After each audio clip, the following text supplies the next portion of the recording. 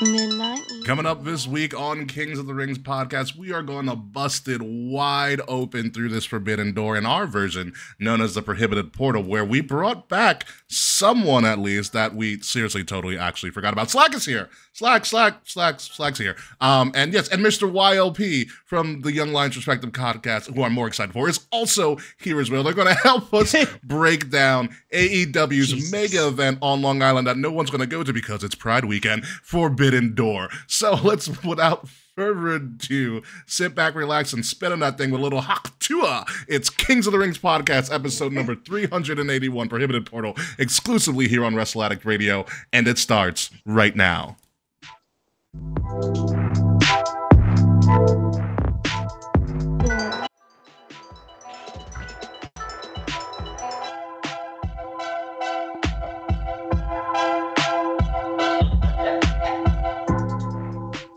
I am going to tell you one thing right now. I have been waiting to do a Hechicero on this show.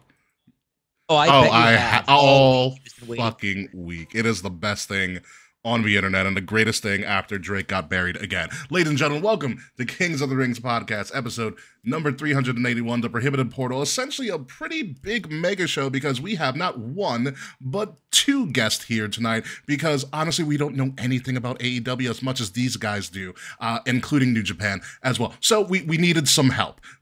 We definitely needed some help. So with us today is the Stephen A. Smith of Wrestle Addict Radio, loud, proud, and he will let you know it. A gaijin like no one's business from the Young Lions Perspective podcast by way of Colorado, Mr. YLP Zach Rizika. How are you today, sir? Oh, what an intro that was, Ricky. Better than the one you did in the beginning, but we'll let that slide. It's been a while. It has been a very long time since Wrestle Kingdom, and I think it was a perfect time to come back and speak a little bit about the New Japan life. Hell yeah. And Forbidden Door. Holy shit. The card looking good. Yeah, we're gonna talk about that a lot. It's the first time you've been here since you kicked off the year with us.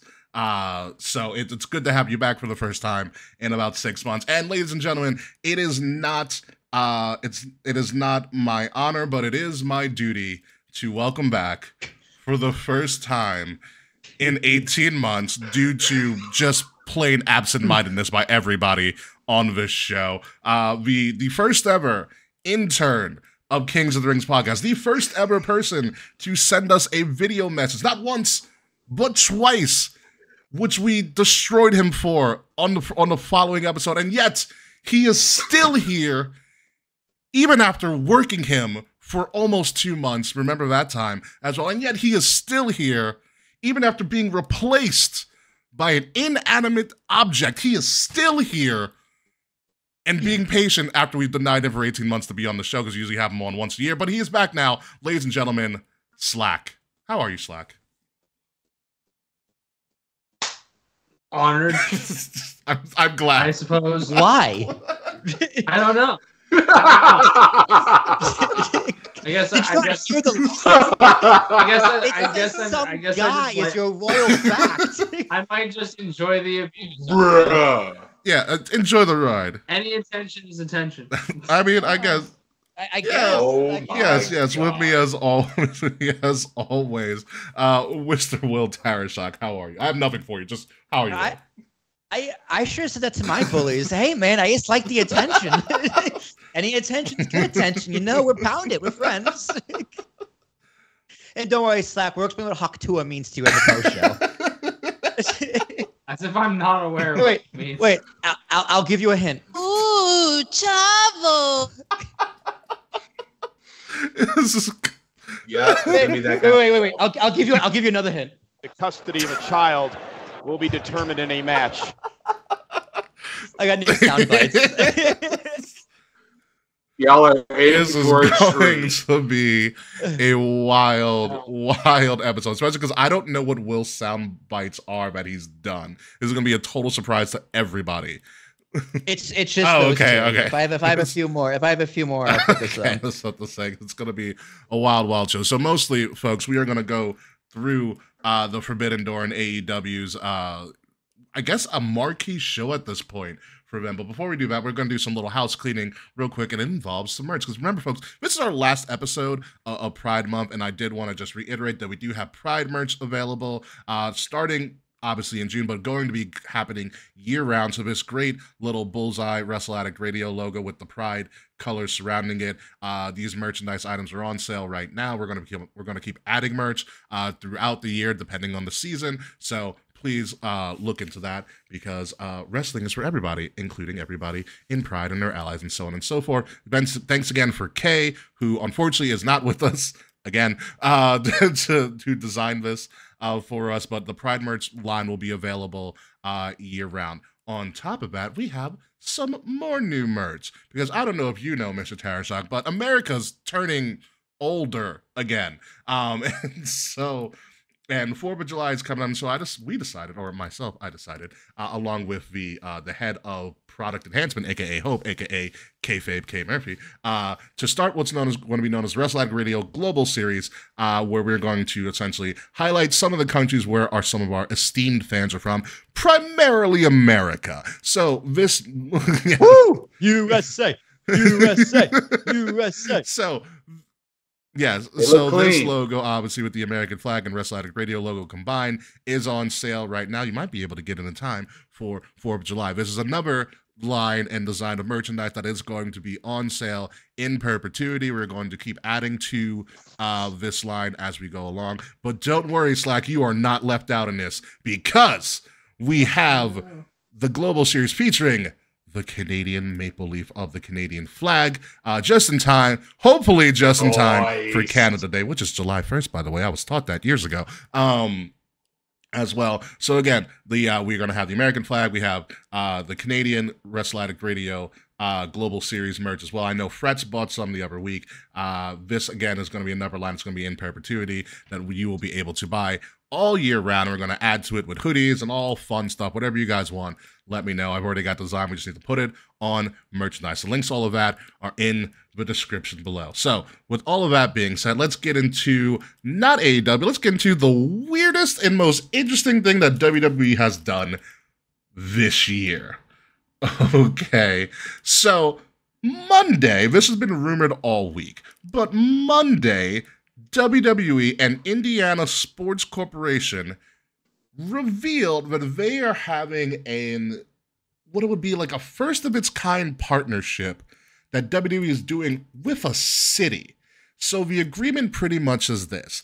They have agreed that WWE is going to bring the Royal Rumble, SummerSlam, a future SummerSlam, so next year's Royal Rumble 2025, a future SummerSlam, and a future WrestleMania to the city of Indianapolis. Okay, it is the most unique and a first of its kind deal that I think WWE has ever done with a particular city. And I forgot what the read was on the Hollywood Reporter, but it was something like it's the largest, it's like called like a location fee or something. I have to look up the right term. The largest location fee in history. Essentially, what that is that it's the largest amount of money that a city has shelled out to be like, hey, WWE, come to us. It's essentially their bid, is what it is. I wonder how much that bid was. I have no clue, but it was enough. For 3 of the big 4 in the next like 3 years. In potentially the next 3 years, we don't know exactly just yet. Let me check the stock price. Yeah. So at some point, we're all going to go to Indianapolis for something. It is going to. Yeah, we'll be there for It's something. going to be at Lucas Oil Stadium, the home of the Indianapolis Colts. Lucas Oil Stadium has held multiple Final Fours, Super Bowls. The NFL Combine is there. Freaking the Olympic trials, I believe, are there as well. Not just any Olympic trials, the freaking swimming Olympic trials are there. They put an Olympic-sized swimming pool in a stadium, and they're going to do it again for LA in a couple years. I think we just lost Slack, actually. Momentarily. And momentarily. So while Slack gets Oh, wait, come back. Oh, no. Oh, no. So as Will looks up the stock price, Mr. YLP, speak on this. What are your thoughts on this what of a kind deal that WWE just did. So before I get into indie, let me talk about Minnesota for a second, because basically Minnesota was handed a gift for the weekend of the SummerSlam bit, and indie is an interesting choice, but I'm not mad at it. I mean, they've held Final Fours, the Combine. Again, the bid must have been insane, but I'm sure the ROI is going to be fantastic for indie as a whole. More than likely, we'll probably be going to an event at some point, but holy shit, this is big. This is probably bigger than we think. It's a huge deal. I think it's a crazy deal. Will, what is the stock price right now? It's at 107. It's up 3% in the past few days. That's not bad. Take that for what it is. Yeah, that's not bad at all. So hold on, I will see what the actual thing of because the Hollywood Reporter reported saying it was exclusive, but it was not. Under the deal, so it's not only WrestleMania and SummerSlam, it's a 2-night WrestleMania and a 2-night SummerSlam. So we are going to get SummerSlam sometime after 2026 because the first 2-night SummerSlam is in Minnesota. So earliest would be 2027. WrestleMania is already 2 nights, so it could be coming relatively soon. And the only WrestleMania we know of is the one next year in Vegas for 2025. So you can assume that they're not going to get the Rumble and Mania in the same year. Well, obviously not. Yeah. So it's a pretty wild thing. Slack, what are your thoughts on this ridiculous deal? The only thing I'm thinking of is like, so you know how like when they go to like France or Puerto Rico or even to Toronto, Yeah. the crowds are always really hyped because it's like, oh, we like never get these shows. Like, oh my god, yeah, oh, like make the most of it. If I'm in a city that's getting 3 of the big 4 over the course of 3 years, I don't think I'm gonna be as hyped by the time like the third one rolls around. You know what I mean? So it's like if they get like Royal Rumble, WrestleMania, and then SummerSlam, I feel like the SummerSlam crowd is just gonna be trash, just because I feel like American crowds do take getting WWE as often as they do for granted as it is. You're right. You know what I mean? So the amount of money spent, like for it to be like the biggest deal ever, and it's like, no offense to anybody that lives in Indianapolis, but it's Indianapolis. It's like I've heard good like, things about Indianapolis, not the state of Indiana. I've never been to. I'm just saying that we like, drove through it. Well, the biggest I know we draw drove through to it. Indianapolis is the Colts, so I understand why. Like, if it's simply to drive in revenue into the city, I fully understand it. Yeah. I just think it's ridiculous to spend like what they call a record amount on, for lack of a better term, just fucking wrestling. Well, it's not just that too. So according to Hollywood Reporter, under the partnership, Raw, SmackDown, NXT, WWE live events will emanate from arenas across Indiana, including Indianapolis, Fort Wayne, and Evansville. So we're essentially there are 3 major cities, Indianapolis being the capital of Indiana. So it's not just Rumble, SummerSlam, WrestleMania. It's Raw, SmackDown, NXT, which they kind of already do already, although NXT might be a bigger deal because there is some rumblings that NXT, once they move to the CW in October, might go on the road. So there's that as well. So it could be a bigger thing. So according to Hollywood Reporter, it said there no financial details were disclosed, but sources said the deal involves the largest site fee ever for a WrestleMania and for a Royal Rumble, which makes me believe, if I'm reading in between the lines, they shelled out money separately for all 3 of these shows. Probably. Which is absurd. Oh yeah. But if you really think about it, like say they put, I don't know, like I'm just spitballing because I don't actually know how much money. Say it's like $15 million like per show. Sure. Whatever. They make that back in one night at WrestleMania. Correct. In one night. You are absolutely correct. Well, yeah, So that's all the they tourism. don't Like, really- this is going to make the city of Indianapolis a crazy amount of money. Yeah. But the thing Like, that's is, just that, a like, fact. it's not like it's short-term revenue that is going to benefit them in the long term.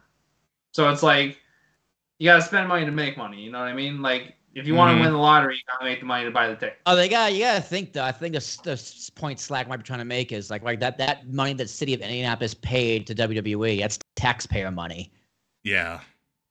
Right, so it's just like WWE's making the argument that billionaires make for having like Las Vegas pay for the Oakland Stadium, right, and making for the stadiums. It doesn't really help.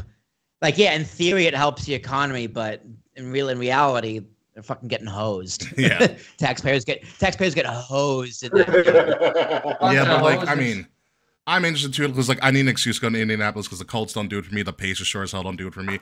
Oh, I'll does totally Indy go to 500. Indianapolis. I've never had that's my first reaction. Well, I guess I finally have a reason to go to Indianapolis. That's literally my reason as well. I was like, not even for the Indy 500. Although I hear tailgating at racing events are great.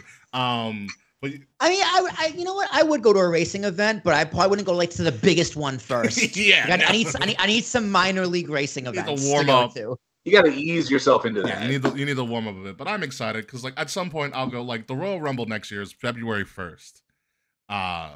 So Royal Rumble 2025 is going to be in February, which is kind of a rare occasion, but we don't know when SummerSlam is going to be for them. We don't know what February 1st. All right, it's like it's whatever. Okay, it's in February. One day.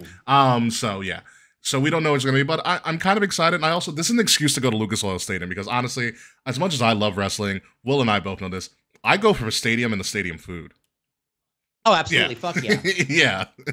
Oh yeah, dude, I love stadium food. The food in Philly was excellent. Yes. It's all around everywhere we went, the food was great. Who was that baseball team that was doing that thing where it was like you pay like a flat rate and then you have like all the hot dogs you can have? Miami Marlins. That was. That like I remember seeing a video, but they were like everything was like room temperature and cold. Because it was like grab and go. It was. See, like that's the difference between like you guys and me. Like I refuse to pay stadium prices for food. I get it, but it's so good. It's so good. The thing is, I don't know. I've never been to the States sports show, so you guys can confirm this or whatever.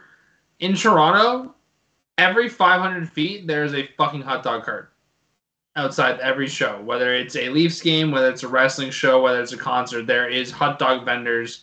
Every like, do you think you're in New York or something? What's going on here? So, yeah, it's food trucks. Fuck. We have that too, except it's not just hot dogs. Yeah, that's true. That's what it is. It's just hot dog carts that you can get a sausage and a drink for like $6, and that's what I did before NXT Takeover in 2019 when I met some friends of the show. But then, like an idiot, I didn't eat the rest of the night, and then just bad move. Bad move. You pulled. Fail. Oh yeah, bad move. A friend of the show had to actually make sure that I was okay the rest of the night because I couldn't walk right. Ooh, Chavo. I'm gonna be asking some questions once this show is over. All right. So yeah, WWE Indianapolis. Will and I will probably not drive there because we did that drive before to Chicago and probably never again. No, I could probably afford flight tickets. Yeah. Which I don't want to pay flight, although depending how much that costs. We'll cross. See. We'll see. It depends on what show we want to go to out of these three. Yeah. Honestly, like. Yeah. Would it just be Mania? I mean, Mania's gotta be a given, but like, I want to go back to another Rumble. Yeah, the Rumble's awesome, really especially if it's 2 nights. Like if it's 2 nights, I might go for 2 nights for the Rumble. SummerSlam. I'm fine watching SummerSlam on the couch. How do you guys feel though? Rumble? Yep. I'm perfectly fine with that. But it's a 2-night Rumble. Yeah, I'll probably drop $1,000 on that trip. That's fine. Yeah, but like a 2-night Rumble card would be so overbloated by like the second night. Like it would just be like throwaway matches you could see on Raw. Like my whole thing with like the Royal Rumble is I would be content with a Royal Rumble where it's you open with one of them, you do whichever World Championship match in the middle, and then just like a 3-match card. Give each Rumble an hour, give the championship title half an hour, and I'd be very okay with that. Pretty much what they do right now. Well, no, but they also add like the last Royal. No, they do. Recently, they've been doing the championship matches, right? Like, no one's going to the Royal Rumble to see like Cody Rhodes defend like the World Championship against whoever the fuck is in the World Championship. They're there for the Rumble. So instead of say a Rumble could easily be an hour and a half, easily. Yeah. But to make time for everybody else on the card, they're usually now at least. I think the longest one was the one that Gunther was second in when it was like an hour and 5 minutes or something. Like hour and Something 4 like minutes, that, something yeah. like that. Yeah, Mhm. And I think the longest one before that was the Rey Mysterio one. it was 62 minutes and something seconds. Right. So my point is like if I'm paying the money to go to a Royal Rumble, give me an hour and a half of the Royal Rumble and cut out the U.S. title match with Logan Paul and I Show Speed. You know, Nah, like, Logan Paul creates too much revenue. You can't cut him out. Well, that okay. So like, cut out. I don't actually know who's Intercontinental Champion right now. Sami Zayn, Oh, you know what, I think- your Canadian brethren. I actually forgot that Sammy was the Intercontinental Champion for a second. The fuck? But Slack, even to your point, because you actually do make a good point in Thank you. terms of Rumble. The world title matches specifically, it's just like because the Rumbles typically set up those matches. Yeah. So why have them? So you're like, we all assumed that Bailey, well, a lot of us were assuming Bailey was going to win the women's Rumble. Mhm. So it wouldn't make sense Yep. for Io Sky to drop Yeah. the title. Well, that's what I mean. So why have the match? Nope. on You're just that putting card? enough matches Right? to fill in the card. However, the mid card, I think it's a good spot for the mid card titles because those can literally switch whenever because they typically don't mean that much. My main, like, when people talk about like the way the Royal Rumble needs to be laid out, my main piece of like evidence as to why I think championship matches do not need to happen on a Royal Rumble card is because of the 2022 Royal Rumble, because Roman defends his championship and wins, but then Brock loses his championship and is screwed out of it, and Lashley wins. When that happened, everyone knew that Brock was going to win the Rumble, right? Yeah. So if you have championship matches that have obvious outcomes, it makes the Royal Rumble more predictable. Yeah, it takes away from it. Yeah, no, you're 100% last right. 3 Rumbles have Yeah. been. It's like before the match even starts, you're like, it's going to be so and so, because everyone knew Cody was going to go back to back. That wasn't a and guarantee. There was no way Edge wasn't going to win his first Rumble back, his first full year Rumble back. You know what I mean? Oh, I thought it was totally possible that CM Yeah. Punk wins the Rumble. I thought that was 100% possible as well. possible. Can I be honest? Those on the Can I be table, honest? yeah. I completely forgot Punk was in the Rumble this year. I completely That's forgot fair. about that. Because he hasn't been That's on a TV. fair point. It's like, oh, CM Punk's shit. return has been so fucking mid. It's been Amazing, ridiculous. you mean? Because he hasn't been there. He's been doing the best But he what he can has- with he's been dealt a shit hand. He's done He's the really well. Bugs He's been Bunny so- of wrestling right now. He is there to just fuck with people, and it's Yeah, fantastic. except on Friday it was That's WAP good. He's season. the And Bugs he's Bunny dead. of wrestling. Like, Well, Yeah. listen, it's hard. It's Bret Hart, Shawn Michaels. It plays out perfectly. Bret Hart, Shawn Michaels from like 96, 97. Talked about this last week. Exactly the way you want it.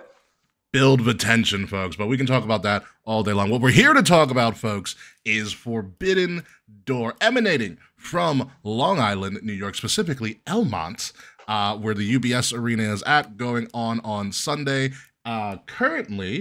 Currently, right now is the time of this recording. Well, you'll be surprised. It's only 8 matches so far. Oh, thank God. 8 matches. 8 matches so far. This could blow up to like 13, 14. By the time Wednesday happens, it could blow up to Double digits is not. it could blow up to 13, 14. Now, like I said, myself and Will Tarashok aren't the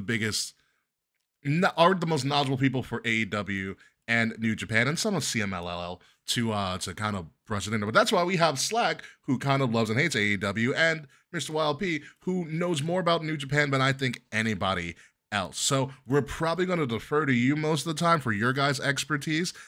So that's how this thing is going to go. And we're going to start with the top of the card, which I will presume will be the main event. The first ever African-American World Heavyweight Champion in AEW history, Swerve Strickland, is putting his title on the line against the AEW International Champion, Will Ospreay, which I guess the International title is the secondary title compared to the TNT title, the Continental Championship, and whatever other championship, the FTW Championship in AEW. So I guess the International title is their Intercontinental title. I'm assuming, since they're doing this, it's champion versus champion, but the AEW World title is on the line. Now, I actually kind of know both of these men with this, and it is, for me, it's an interesting thing because a lot of Swerve's run, in my opinion, has kind of been sullied by everything else going around AEW, which is not Swerve's fault at all. there are just bigger storylines. It's overshadowed, you mean? Yeah, it's getting overshadowed. So there's nothing that Swerve really can do. That's just some storylines just happen to pick up steam. But I don't think, even though Will Ospreay is the hot guy right now, and his whole hit row and hit list thing kind of didn't hit for me, no pun intended, with that promo. Like, I get what he was trying to do, I liked it. It just, for me, it fell flat. I was like, I get it, but like, I don't know. He's right. He has beaten Kenny and Okada. Yeah. And Will Ospreay is kind of that hot guy with a lot of stuff going on right now, but I don't think, in my opinion, I do not think it's time for Will Ospreay to be a double champ. I don't think they need double champs in AEW right now. You need to. This was a bad match to make. You need to unify titles at this point. But this is a horrible match to make. All these belts make New Japan look it's crazy. So, creatively speaking, this is a horrible match to make. I mean, is it? No, it's just the AEW World Championship on the line. It's just Swerves. Oh, okay. Right. WWE just did this, right? Didn't WWE just do this with Cody and AJ? Yep. They almost did. Okay, no, Cody and Logan. Yeah, Cody and Logan. Yeah, they did. So, the thing is that there is no good outcome here, because if Swerve wins clean, then Ospreay loses momentum. If Ospreay wins clean, then Swerve winning the championships means butt all. But then if either one is dirty, then it's just, you don't want a dirty finish for a main event, you know what I mean? Yeah. And like a lot of the AEW purists have been saying like, oh, but like it's just about the wrestling. Like even if Ospreay loses, like it's not gonna matter. Like we're just doing it for the rest. But it doesn't. I was gonna say, isn't the point of AEW? The problem is with AEW is that they start new storylines before finishing the ones that they're currently fucking on, because they are starting the MJF Ospreay feud while Ospreay is feuding with fucking Swerve. So it makes it even more obvious what's gonna happen. But what people are saying is like, oh, it's like, well, MJF wants the world title back. So what if Ospreay win? Ospreay's not gonna fucking win. Ospreay is my favorite wrestler in the world. He's not going to fucking win. There's no way. Whether it's MJF screwing him and MJF turns heel, which won't happen, whether it's Swerve winning clean, there is no good outcome here for anybody involved in this match. To me, it diminishes Swerve's stock. Fair. Mr. YLP, what are your thoughts? I'll shut up. I mean, I'll stop. Like, when I was doing my predictions. No, you're good. No, you're good. No, like when I was like writing down my predictions, like because I was bored at work and I didn't care. That happens. The only thing that came to my mind, it'd be like that sometimes, but the only thing that came to my mind strictly was Swerve wins clean. Yeah, it's gonna be a hell of a match. Let's not get that twisted by any way, shape, or form. This is gonna be a hell of a match, but why would you take the title off Swerve right now when everybody's going to be talking about freaking All In and what they're going to do there, and if they're going to have to drop the title, Swerve drop the title then? I mean, it's not the time, one, and Ospreay's got a belt. We're good. Yeah. Swerve retains. It's going to be a hell of a match, though. Yeah, it's going to be fun. This is almost worth me spending money to go to UBS, even because I like UBS number one. But this is almost like is the price of admission for me to go to this AEW event. I'm not going, but I'm just not going. Rent is due the next day, so I'm not going. But if I was, I would go to see this. But Will Tarasuk, what is your final prediction for this? Swerve wins? Yeah, I'm also going to take Swerve, but I thought the whole point of this pay-per-view was that it's like an all-star game, and what would happen if these two faced off? Yep. Right? So it's kind of like, well, who cares who wins? They're all on the same team. Pay-per-view, it's I guess, but I mean, if it's for the actual title, I don't see Will Ospreay taking his belt. Not a chance. No, it would be weird. It would be. I mean, this guy loses all the time, and people still love him. So, him losing does, in my opinion, this doesn't matter because he's already known as one of the greatest wrestlers in the world. So. Yeah. AEW is a company where wins and losses don't really matter. they're like whose line is it anyway? Yeah, pretty much it is. It's entertaining. It's a lot of fun, but what happens doesn't really matter. That's a great way to put it, though. That's a great way to put it. What I don't love understand watching is that the fact that they're making this Swerve, and this is like my main gripe with the match, because like YLP said, it's gonna be a fucking incredible match. Like, don't get me wrong, I'm very excited to see this match happen. But it also feels like AEW is leaving a lot of New Japan talent on the shelf. You don't say. And not using them. Like, could you imagine? You don't say. Like, imagine, like, I don't know if you would think this would sound to me, because of the way this dude wrestles. I think this could be really tight, and he might be injured for all I know. Give me Will Ospreay versus Jeff Cobb. I'd watch that. I'd watch that in a heartbeat, for sure. Because it's a good choice. It's a good choice. And then, just for me, because I like this wrestler a lot, and again, I don't know if he's injured or not. Swerve versus Kushida. I think that would be a really good match. Also a good choice. Also good choice. Swerve can wrestle technical when he needs to, and Kushida can break your arm in a flash, right?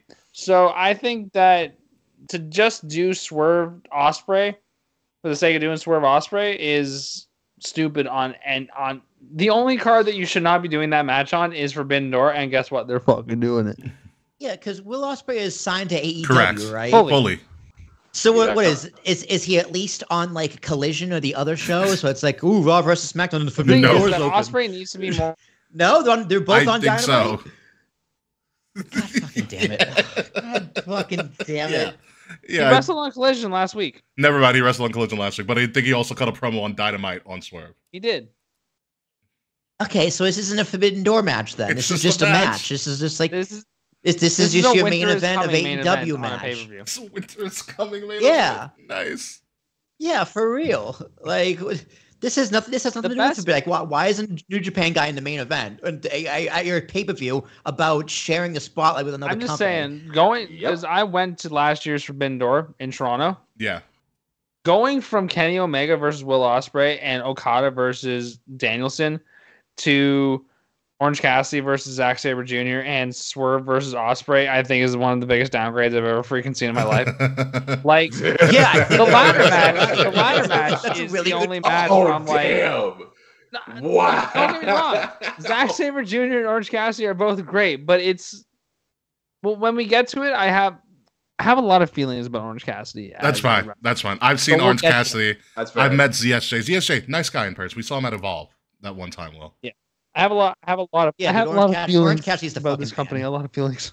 Listen, we're all about feelings here, so let's move on. Let's move on from these feelings and move on to some feelings that Mr. YLP might actually enjoy. Ladies and gentlemen, the IWGP World Heavyweight Championship is on the line with Jon Moxley putting the title on the line. Jon Moxley won this in Chicago, by the way, at essentially a house show.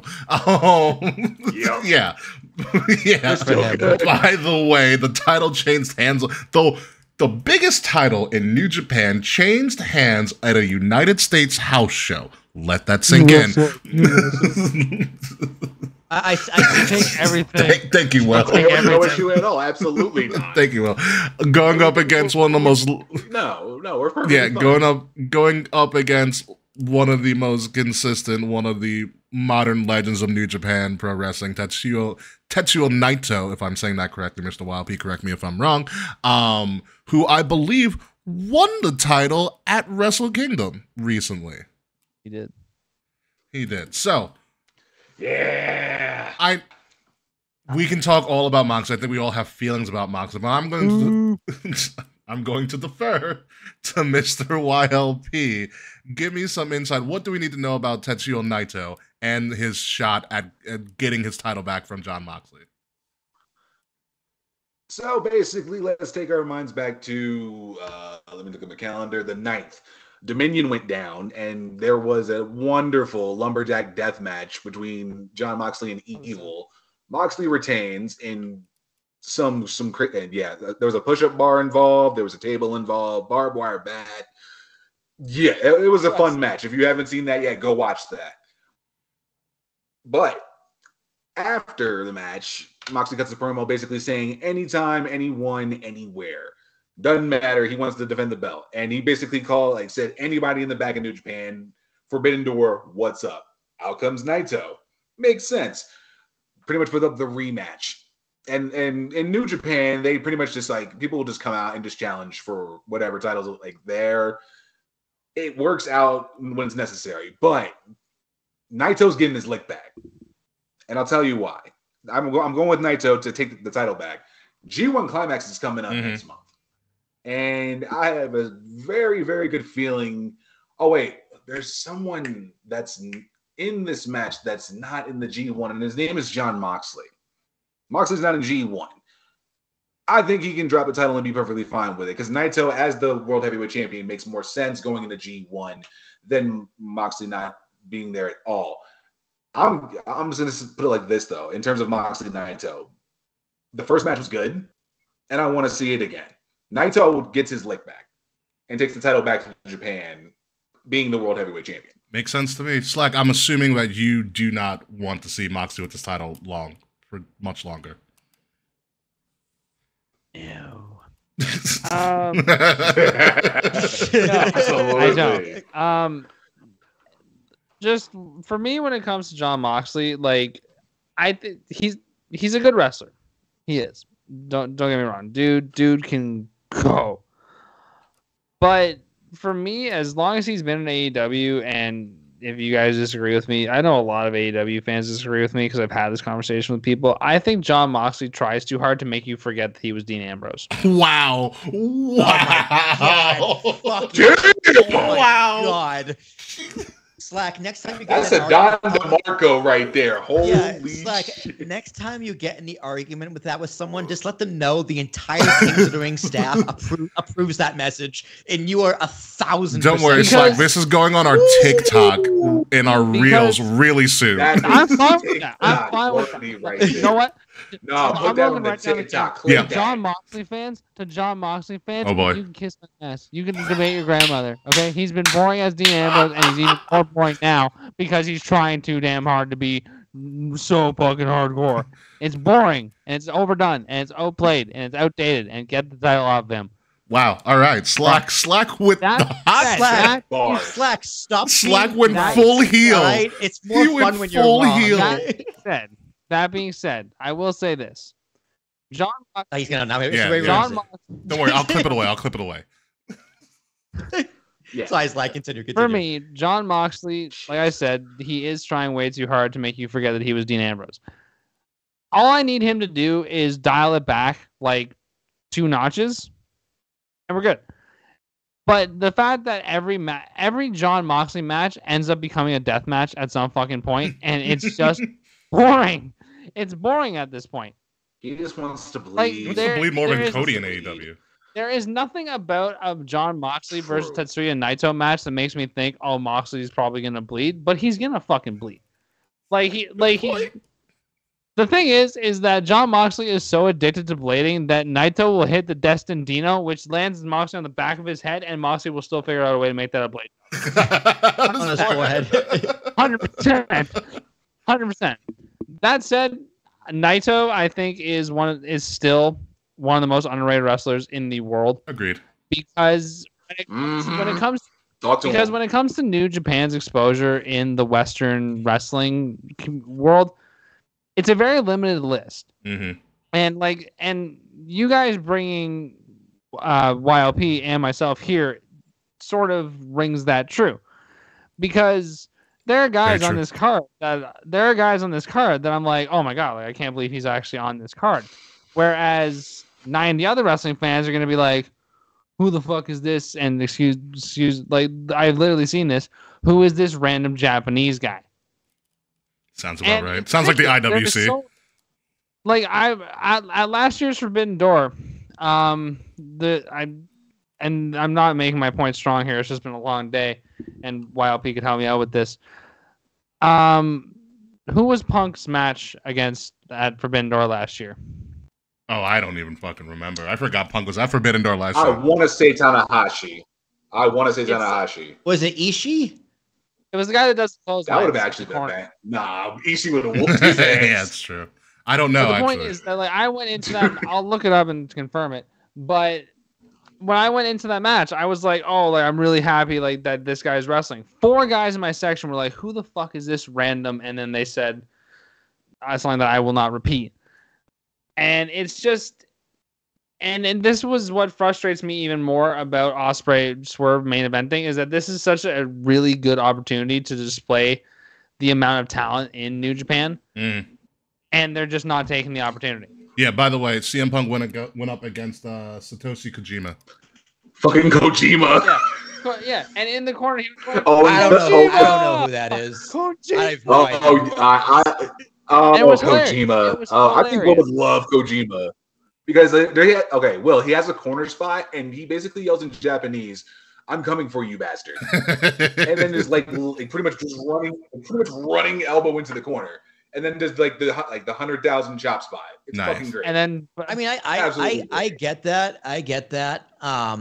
But AEW has, I feel like AEW sometimes has an identity crisis. Like, who are they going for? yeah, Are they go? Because they like to lean into the IWC a lot, and sometimes it's a bad thing. Sometimes it's not a bad thing. they're showing the footage. I mean, but dude, like, I think it's hard. It's hard because the idea of being successful in a niche doesn't come across as always successful.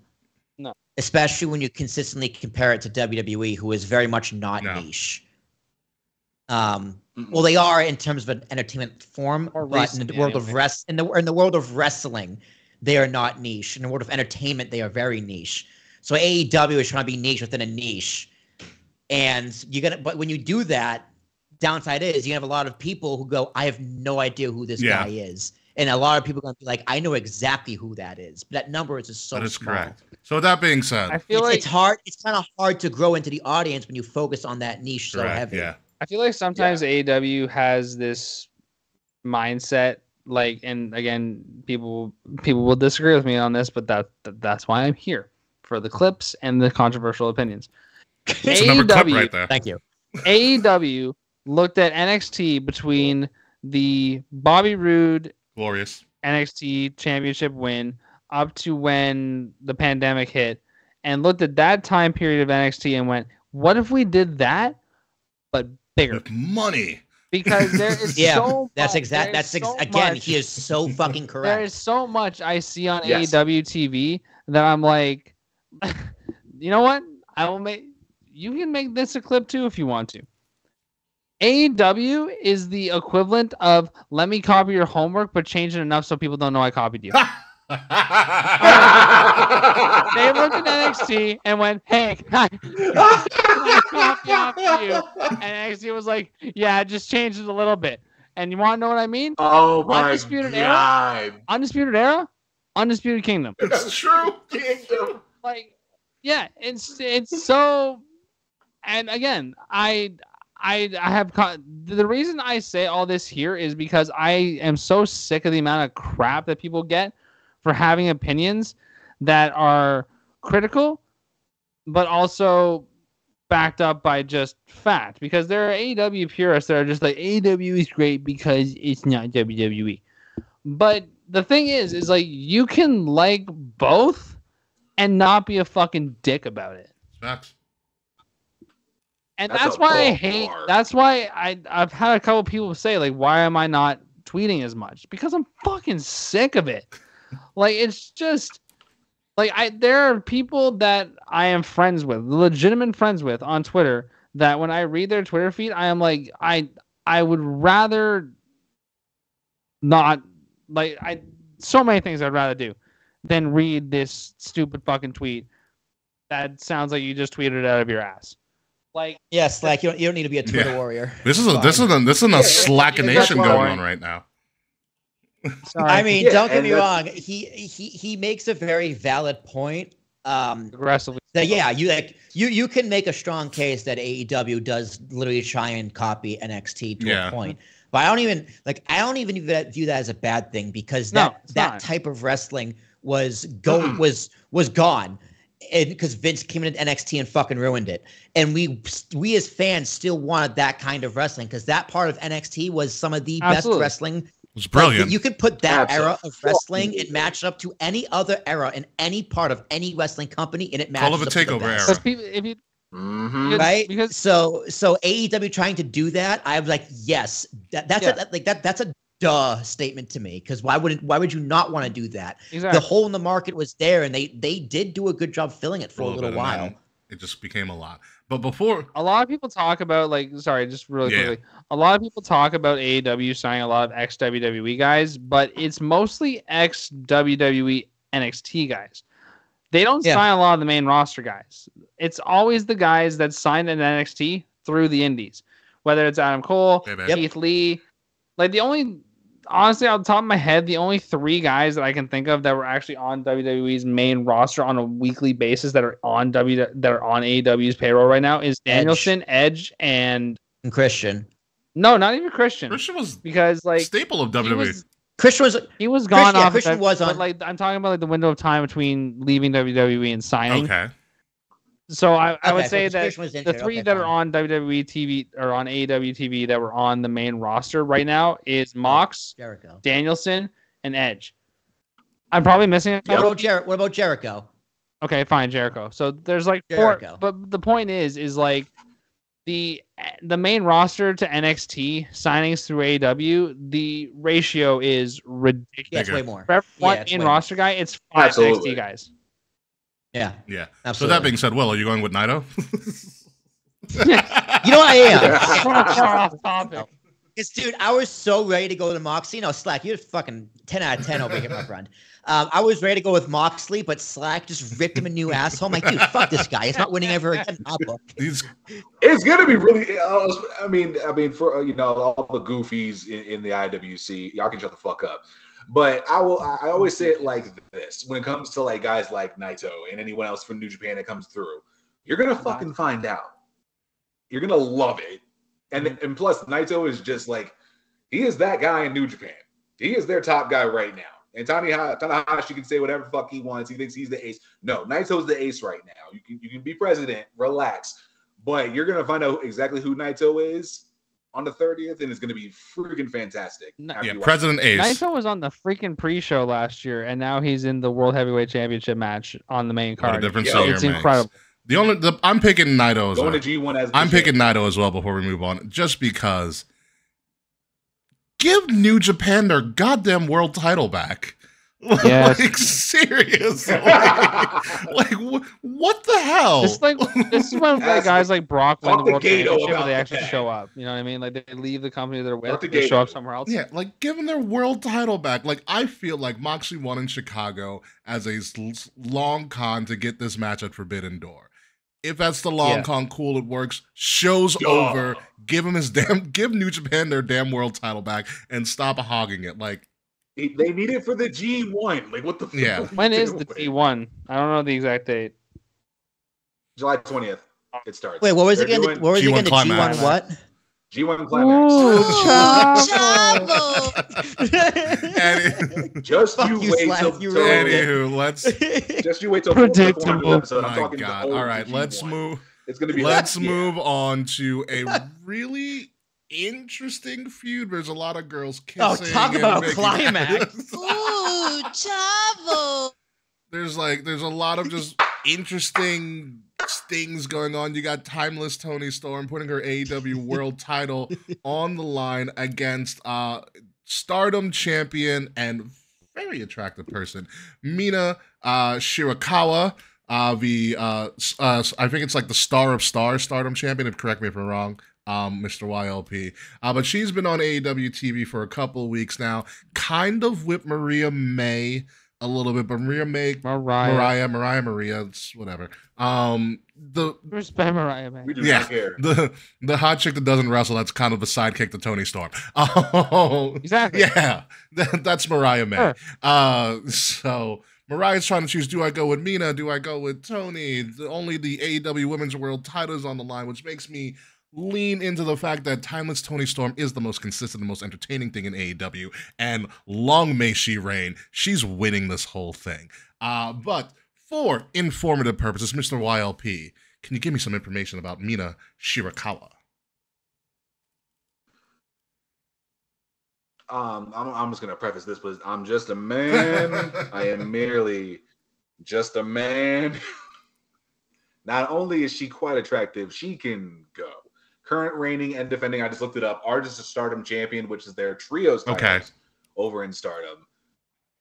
I personally haven't seen much of her work, but I've heard it's damn good, and this is going to be a fun one. I think I'm calling this one, honestly, my dark horse match of the night because of the story that we have going into it and Mariah May in the middle. Toni Storm is not losing this belt, though. by any means, there's no way. The ring is too good, and the promos are freaking badass. I can't be mad at that. Going to be good. Going to be a solid match. Toni Storm. Yes. Slack. Toni Storm. Yes. Thoughts? Love it. Love everything about the gimmick. I think it is one of the best things going in AEW. It's one of the things keeping them afloat. That said, let's hear it. Let's hear it. There's a butt. Let it out. You've waited 18 months for this, Slack. It's getting a little stale. Okay. And the only reason I say that is because her big catchphrase is tits out, chin up, tits out, watch for the shoe. Watch for the shoe. And when when she first started doing that, pop, the crowd would do it, and it was really over. I watched the promo for the contract signing that they did. She did it. Barely any reaction at all. So it's getting to a point where her character needs just a little extra kick in the ass to like keep the momentum going. You know what I mean? Mm-hmm. So it's Well, is it? Let me ask you this: is it more her performance, or is it the fact that she has no one good left to work with? that is where my next point was. How's the division as a whole? Because like beat me if to you won't my be as next good as your point, dancing partner. because my next point was I think the thing that Toni Storm needs for this character is to lose that belt. However, I don't think Mina Shirakawa is the one to do it. Especially if she's a rental. The one that has to do it, and I think people would agree with me, it has to be the one that she took it from in the first place. Jamie Hayter has to be the one to beat Toni Storm. Because Toni Storm has beaten everybody else, and she only beat Jamie Hayter because Jamie Hayter was injured. If Jamie comes back and takes that belt from her, that's that reset that the timeless Toni Storm's character needs, I think. That said, she absolutely retains at Forbidden Door. Fair enough. 1,000%. Fair enough. I did have... however... I think it makes sense. However, part of me does think that Mariah May does choose Mina Shirakawa, but Toni still wins.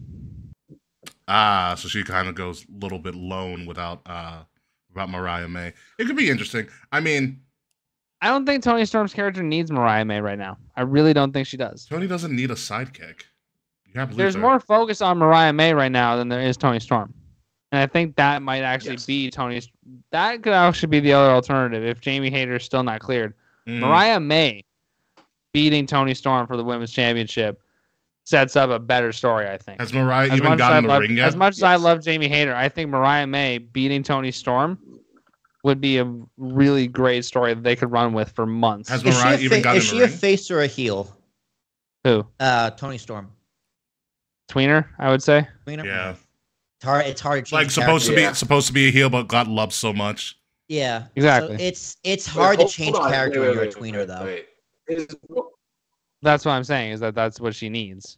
Yeah. True. Wait, I'm trying to think if Mariah May's in the Owen Hart tournament. Oh yeah, that's a thing. Oh yeah. Yeah, because if she's in the tournament and wins, she gets the title shot against Storm. There's your opening right there. Yeah, more incentive for Toni Storm to retain her, and I think Will's on board with that, with Toni Storm retaining as well. Especially since I believe, like I said, Mina Shirakawa is on a rental because she's coming from Stardom and still has one of their belts. And since the title's on the line, it kind of foretells that Tony's not dropping this to somebody coming from Stardom. It would kind of be weird. Be it as it may, moving on to what I call bias all inclusive in this. Probably going to be a show should be in the middle of the card, and we are guaranteed a title change one way or another. Mercedes Mone, formerly known as Sasha Banks. Don't you roll your eyes at me, Slack. For TBS champion, I will fight you on this show. I will fight you on this show. You thought the Boston segment was bad. I will fight you on this show. Remember, Slack, there's one word you can't say. I can't whip out all reliable. No. So, going up against... I would never. going up to the current NJPW Strong Women's Champion, Stephanie Vaquer, title for title on the line. Now, if we remember, Mercedes Mone dropped the New Japan Strong Women's title because due to injury. Before that, Mercedes and Stephanie had several matches in New Japan, and I think the Women's Strong division, and from what I've seen, they were really good. Their styles mesh well together. Stephanie Vaquer is one of the hottest people not signed in WWE, gender notwithstanding. She is on a tear. She holds a title in like 3 different, she literally holds like a world title in like 3 different continents.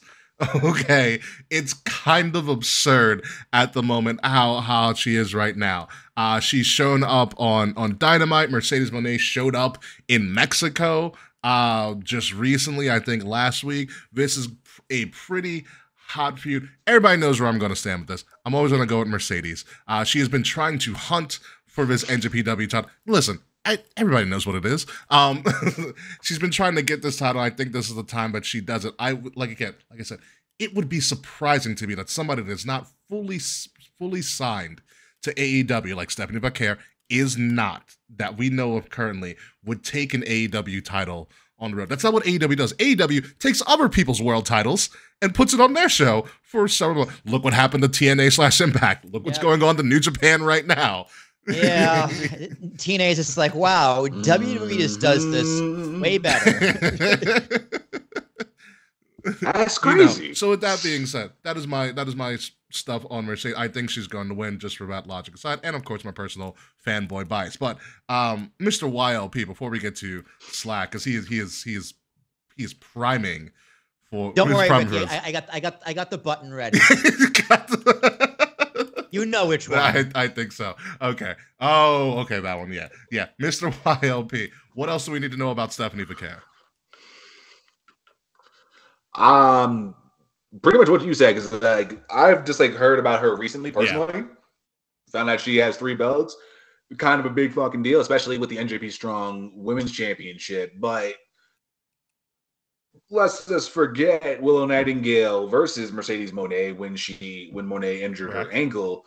As far as I know, Mone was supposed to win that, injury notwithstanding and all that good shit. It's Mone's to lose. She's taking this championship, and I've kind of been waiting on NJPW Strong to give her this belt. Perfect time to do it. Just put that damn belt on her and let her rock. Yeah, unfinished business, I think, because of the injury, and then she showed up in AEW. Pretty much. So we'll see what happens to that. Slack, what are your thoughts on this matchup? I had to keep it for you. No, I won't. Let the man cook.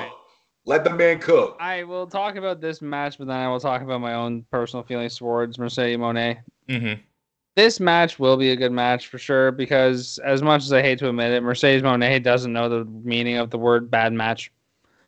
I can't remember the last match that I saw of hers, whether it was under the Sasha Banks moniker or Mercedes Mone, that was bad.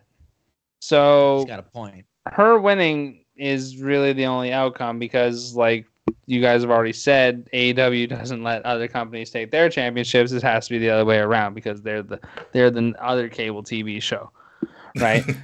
Other cable TV show. Well, Impact has a show on Thursdays. That TNA, said, my fault. That said, my personal opinion, because a lot of this, like a lot of what I talk about is mainly just my personal opinions about certain wrestlers. Mercedes Mone could break me in half with like a fucking flick of a wrist, which is fine. It's facts. But my problem with her and her fans are actually probably worse than she is when it comes to buying into the bullshit. You hear that, Ricky? Listen. Me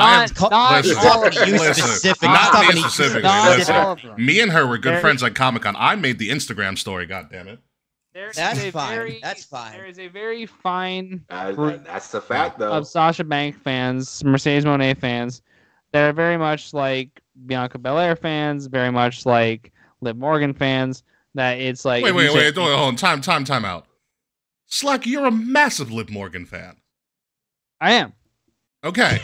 That said, Okay. but that said, I am very much aware of the fact every fan base has its toxicity, and that's what my main point is that a lot of my personal grievances towards Mercedes Mone / Sasha Banks comes from the fandom. That said, though, Sasha Banks came into the main roster of WWE at a time where that main roster's main focus was fucking Nikki Bella, right? So Yeah, it the was. bar It the God help quality us. bar is on the floor at that point. So you could put on a 10-minute match and still be the best women's wrestler on the roster. Wait. Yes, it's exactly the one I thought about. Are you telling me that Sasha Banks is only good because everyone else was so bad? Is that the No. point you're trying to make? No. Thank God, because that would be the most false thing you could ever say. I was in it, but I was. Are you trying to say Sasha Banks is the tallest kid in kindergarten? Like, No. What I'm saying is that her stock went up as high as it did because she was so good at a time where everything was so shit. NXT so Takeover sort Brooklyn. of. But we're at a- NXT Takeover Brooklyn won the most We're watched just- match in we're at a NXT history. point- That's all I'm saying. Yeah. Oh yeah, We're for at sure. a point I've watched in it 4 women times. in Western Tongue tire. Come on, let's get it together. Come on. wrestling. Take a deep breath. Western Women's wrestling. wrestling. Yeah. We're at a point in time now where the Nikki Bella, Brie Bella types of female wrestlers are a dying breed. Until Because- Chelsea Green loses Right. Money in the Bank. So- Meaning untalented So in terms of in-ring. and Mercedes Mone has gone on record and said this, that she thinks that she is the greatest women's wrestler of all time. Yeah, Get the fuck I out of don't here. buy that for even I can make an a argument. second.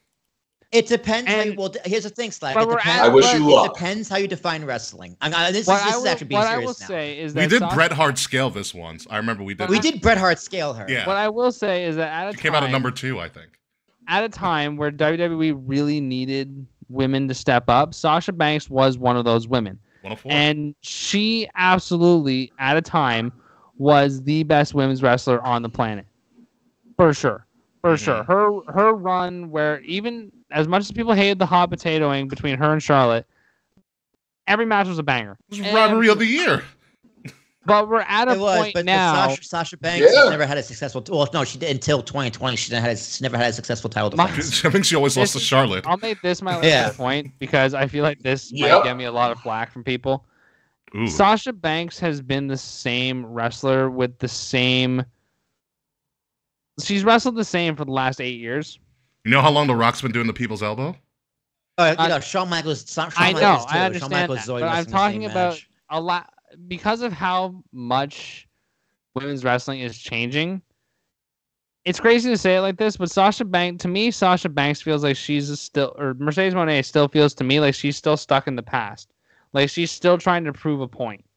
I don't know. Slack. I think after 8 years, the industry finally caught up. That To doesn't mean her? she fell behind. It means everyone else caught up. But that's what I mean. Is we're at a point now where I think everyone's she's everyone's on at her par level with to the all point hell where she yes. doesn't stand out as special anymore. She's not. That's fair. She's That's as fair. good Yeah, that's as fair. there Okay. are 5 women Yeah. on WWE's main roster and on AEW's roster that are at the exact same level, if not above the level of Mercedes Mone. Like you can make a difference. There's really not much of a difference between Sasha Banks and like a Tiffany Stratton. No.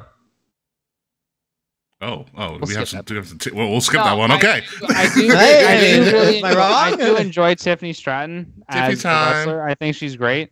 Tiffy. But- Great character, solid in ring, better on the mic. Like yeah. I just think that Mercedes Mone doesn't have that shine that she used to because she's not as one in a Well, million it's because she didn't. anymore. It's because she didn't go back to WWE. That's why. Yeah. Because she chose Well, AEW. no, I'm not even saying Yeah. that like about. I'm not when I say shine, I'm not even talking about like her stock. I'm just saying like when you watch her wrestle, it doesn't feel like this mega event.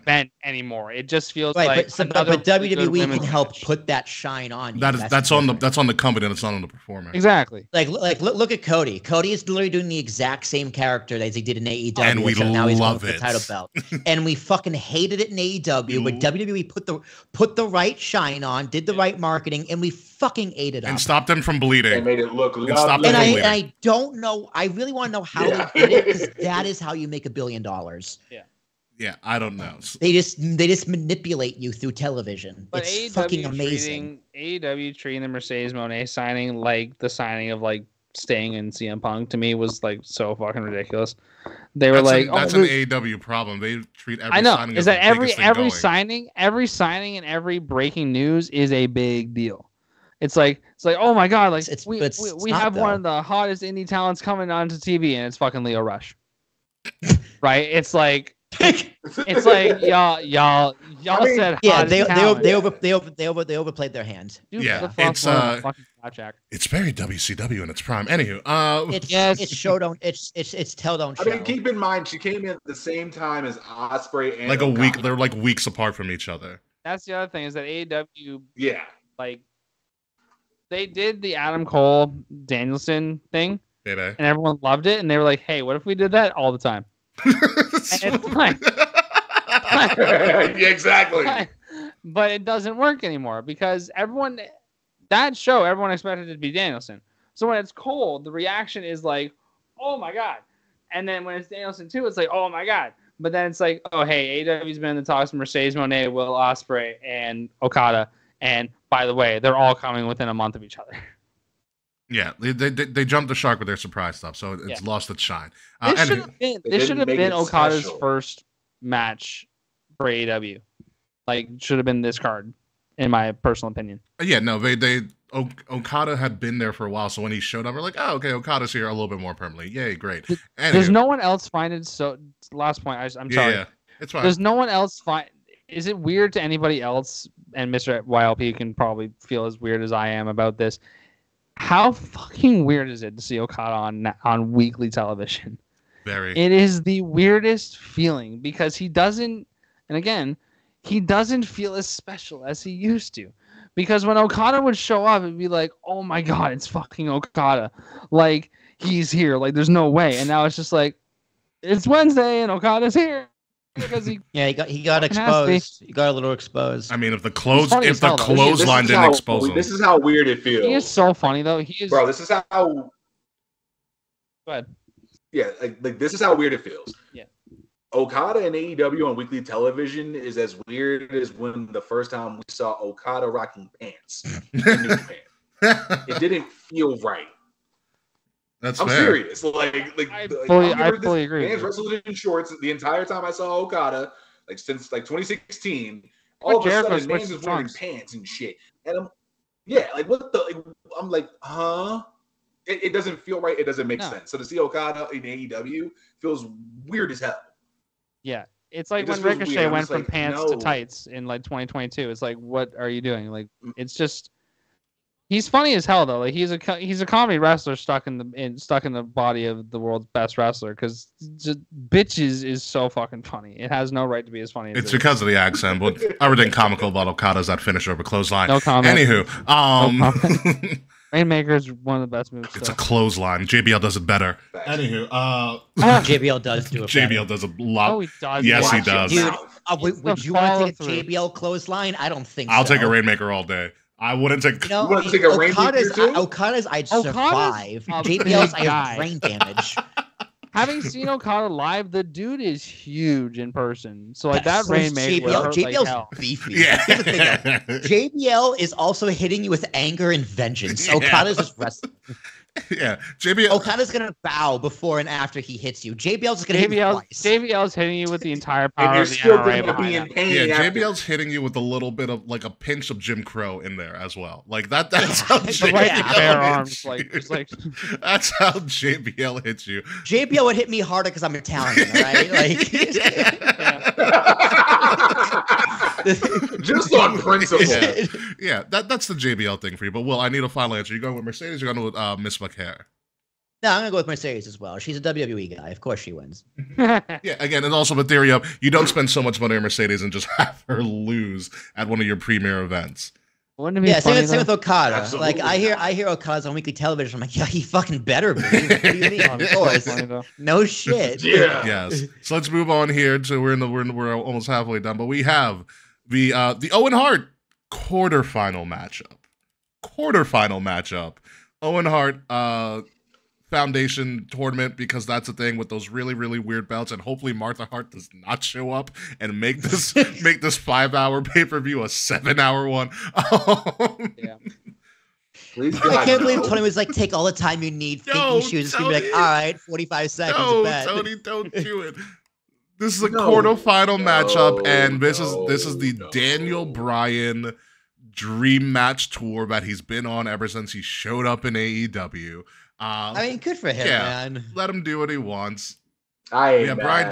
Bryan Danielson versus, again, NJPW stalwart, and just he hits hard. Shingo Takagi. So, Mr. YLP, can you give me a little bit more on Mr. Shingo Takagi? Danielson's gonna fucking die. That's what's gonna happen. Shingo Takagi, a personal favorite of mine in New Japan, former never openweight champion, lost to Hanare recently, but this dude kicks your ass. This man went undefeated in Best of Super Juniors. This man does not look like a junior, but NJPW decided, yeah, let's make this beefy motherfucker. He looks like somebody's undefeated senior. Yeah. Lost to Will Ospreay in the final, which was crazy in my eyes. But this is just a Danielson retirement tour, and this is one hell of a stop. Takagi's a beast, and he hits you like you literally beat the hell out of his grandmother for no reason. Oh no, there was a reason. They just won't tell you. Takagi will never tell you. This man, since he's joined New Japan, he's just been amazing. And for Danielson to just be like, yeah, I want Takagi, you're in for a long night. You're in for a long night. Takagi's been up with the best of them. Okada, freaking Ishii. Evil. I believe he faced Murder Grandpa Minoru Suzuki, and that was just fun. Danielson's going to have the time of his life in this match against Takagi. I mean, Yeah. I just want to know. I'm going with Danielson. I'm going with Danielson, as crazy as that sounds, because it just makes sense in my mind. But man, Takagi's going to put on a Yeah, show. I'm not going with Danielson It's gonna be because fun. honestly, Bryan Danielson really tests out his neck and concussion protocol every time he gets in that ring. And whoever his doctor was, He's going to. and after whoever this. his doctor was, I need to find him, because apparently that man works miracles, because Bryan Danielson is still wrestling and still, like, he almost lost an eye to Okada last year. Okay. Okay. And he's still wrestling. Whoever the doctors that Bryan Danielson saw need to be given a raise, and I want to be one of their patients for whenever things go bad for me, because apparently they work miracles. Yep. Bryan Danielson's going to get his... Takagi's Yeah. going to beat that man. It's He's going going to be a slaughter. This is what Gunther should have done to Sammy, which he almost did at WrestleMania. I see Bryan Danielson as the guy who's like he's Bryan Danielson's the guy that's too into pro wrestling that's also a pro wrestler. Yeah, I think it's my turn to say something controversial. He's that fan that's like, I could fucking do that. Yeah. Dude, Bryan Danielson just fucking hates his family. All right, whoa. Here's my question. Yeah. Who hates their family? Then Moxley Who hates does their too. family more? Bryan Apparently. Danielson or Seth Rollins? Oh, dude, fuck, dude, that's really close. Oh, shit. No. We're bringing that topic up? Okay, Bryan hold on. Danielson hates his family. Seth just hates his wife. Okay. That's a fair point. Like, That's a you fair know what I mean? point. Like he loved being home alone with the daughter. Because once she came back, he was just like, nope. Time to get back on the road. I am enjoying. Hey, I'll be right back. Hold on. Seth Rollins is like, I can finally jerk off in the hotel again. Seth Rollins said he was going to the store and never came back. for real. Even as Seth is like, Seth's like, I'm gonna That's take the gonna be daughter. that's gonna be a fight. Seth is offering to take the daughter just to give Becky more alone time, so he can just be away. so I'm guessing you're going with Bryan Danielson there, Will Terrace. No, I'm gonna go with the other guy. Shingo Takagi. Yeah. Bryan Danielson just Not a bad choice. The other half of Bryan Danielson's just like, I just want to wrestle everyone. Is he loves losing. Yeah, he's like, hit me harder. I wanted to go He's to like, Japan I for am this. the underdog who never wins. Yes. Takagi's gonna give him everything he wants and then Slack. some. I want to be able to I still want to be able to play with my daughter, but I want you to keep me like real close to being not able to. Yeah, that's the Bryan Danielson lore right there. Just loves to takes a lick and keeps on taking. Yeah, dude, TK just goes, Daniel Bryan, I got good news and better news for you. The good news is you're going up against Shingo Takagi. The better news is you're going to lose. And he just goes, Ooh, Chavo. That's For pretty real good, yeah. though. Oh man. Shingo Takagi's beating Bryan Danielson. Bryan Danielson will still like bow to him at the end of the match for some reason because that's what Bryan Danielson would do. he's going to bow on one leg. Yes. The MJF Homecoming show. You won't MJF understand. Whoa. MJF is. I never gave my opinion on the I last thought you did. It doesn't, it And we doesn't know matter. what's gonna happen. But yes, Slack. If you must, Slack. I was just gonna say that Bryan Danielson's trying too hard to make you forget that he's Daniel Bryan, and it works. That's true. It does work. It It does work. It works. It's the tour of, hey, It does what you work. could have had in WWE, but you didn't. Yeah. Shingo Takagi will kick you so hard that it will change your eye color. So like, Bryan Danielson it- The was. stroke line is insane. Wow. What a Yeah, you what will a skip bar. a birthday. You will skip a birthday with how hard that man kicks you. Let's move on to MJF giving a match because it's on Long Island. MJF lives like 15, 20 minutes away, or grew up 15, 20 minutes away from here. MJF, this will probably open the show because it's MJF. MJF is going to go up against, I believe it's Hechicero, if I say that correctly, from CMLL, if I'm actually correct with that. So this is actually what Forbidden Door is about. Somebody from another company versus somebody from another company. There's no titles on the line. This is an all-star game type event. Fun. Comment, Slack. We're gonna let you go first on this. Yes. Okay, I have feelings about MJF. We all do. Personally. We all do. I'll get the button I ready. think MJF is. Oh shit.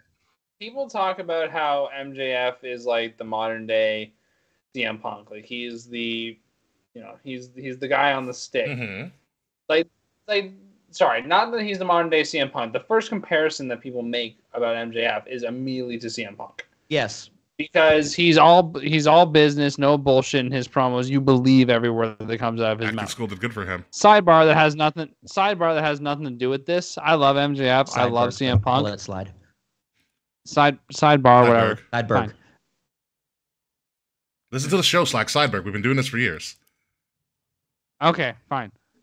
I still think Eddie Kingston is the best in the business on the mic. Yes, he is. That's Yes, he is. That's just a quick Yeah. point I want to make. But however, that said, the main comparison to MJF is CM Punk, and it makes sense.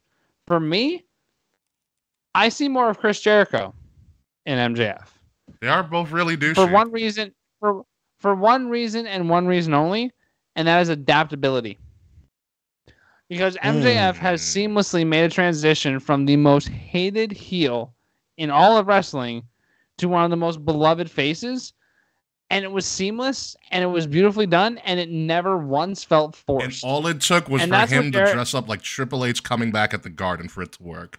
But that's my point. Is that So funny. with someone like Jericho, Jericho reinvents himself, and then eventually he gets to a point where he hits where he is now, and we'll get to that when we get to the. Oh, Jericho no, we're match. not getting to the Jericho match. It's not on there.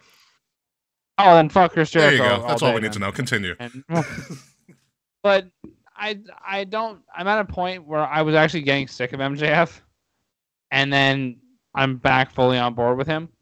I'm just wondering how, like, I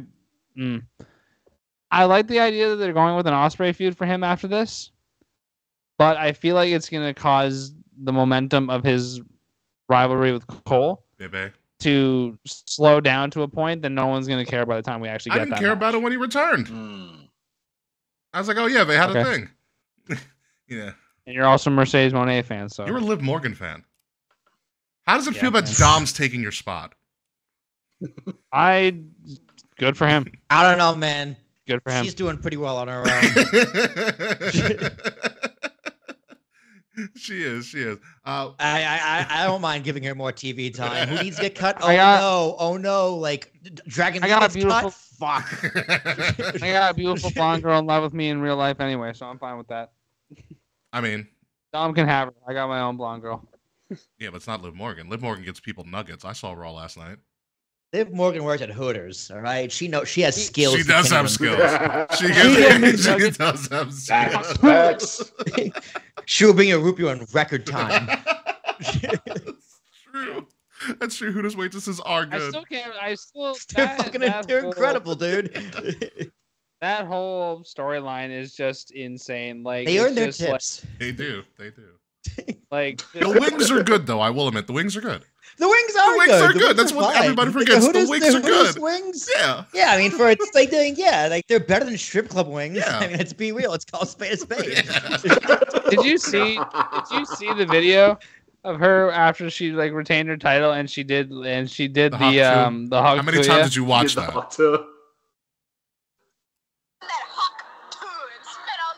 So a lot. That A many lot. A times. lot. I have it as a Yeah, notification. yep, I knew it. I That knew many it. And I'm times. bad. I like that. I like that. And I'm bad. Anyway, before we move on to this, couple things. Mr. YP, what do you know about Hechicero? Absolutely fucking Good. Dude, he looks like a gay Aquaman villain. This Actually, Just have an actually, Aquaman. that's a good point. Like, look at him. like as I said He looks on the fucking ridiculous. YLP podcast, Or, this is literally a glorified home Yeah. game. Nothing more, nothing less. MJF wins, we cheer, Yep. we keep it fucking Pretty much. Yep. Pretty That's much. All right, it. real quick. I was today years old when I found out that MJF took his tagline from Dodgeball. I'm better than you. Oh yeah, dude, come on. You didn't know that? I'm better than you and I know it. It makes sense. I didn't know he took it from Globo Gym. Yeah, which we're better than you. And we know it. We know it. and I- know it. For a point of mention, Hechicero was rated number 35 in the top 500 PWI in 2022. 2022. He is a- 2022, though. He is a 3-time champion in Mexico across different promotions. Mm.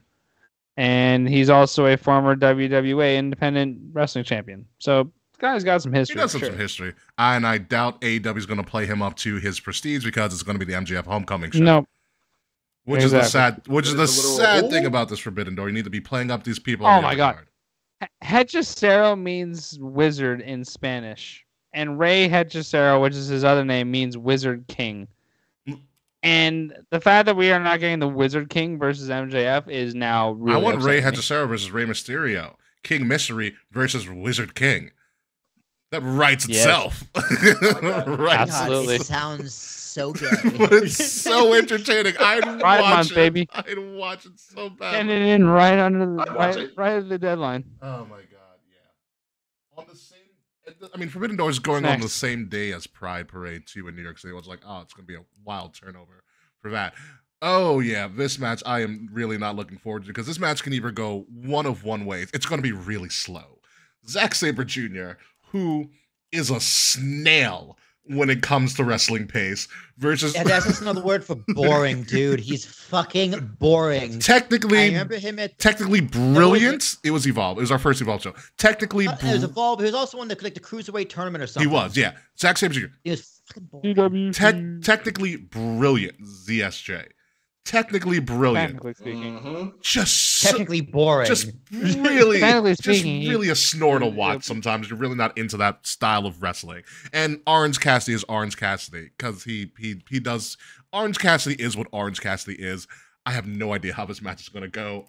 You know what Zack Sabre Jr. is? He's really, really good at the worst part of wrestling. Yeah. It's like you're really good at chain wrestling. Oh, And wow. see. So fill an arena, why don't you? Like, come on, dude.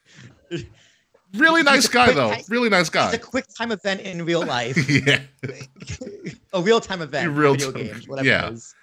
Quick time. Yeah, so like I don't know where this is going. Orange Cassidy is kind of those things I like Slack I said with other people. It's kind of lost its luster after a while. Oh, I got some. You know, so I don't know who takes this. I really don't care who takes this right now.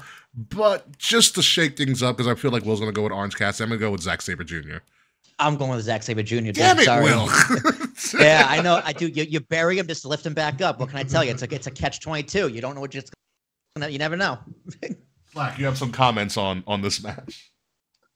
I have a few comments, but I'll make them quick, which is faster than Zack. I'll make them faster than Zack. We got one more match to go, so that's fine.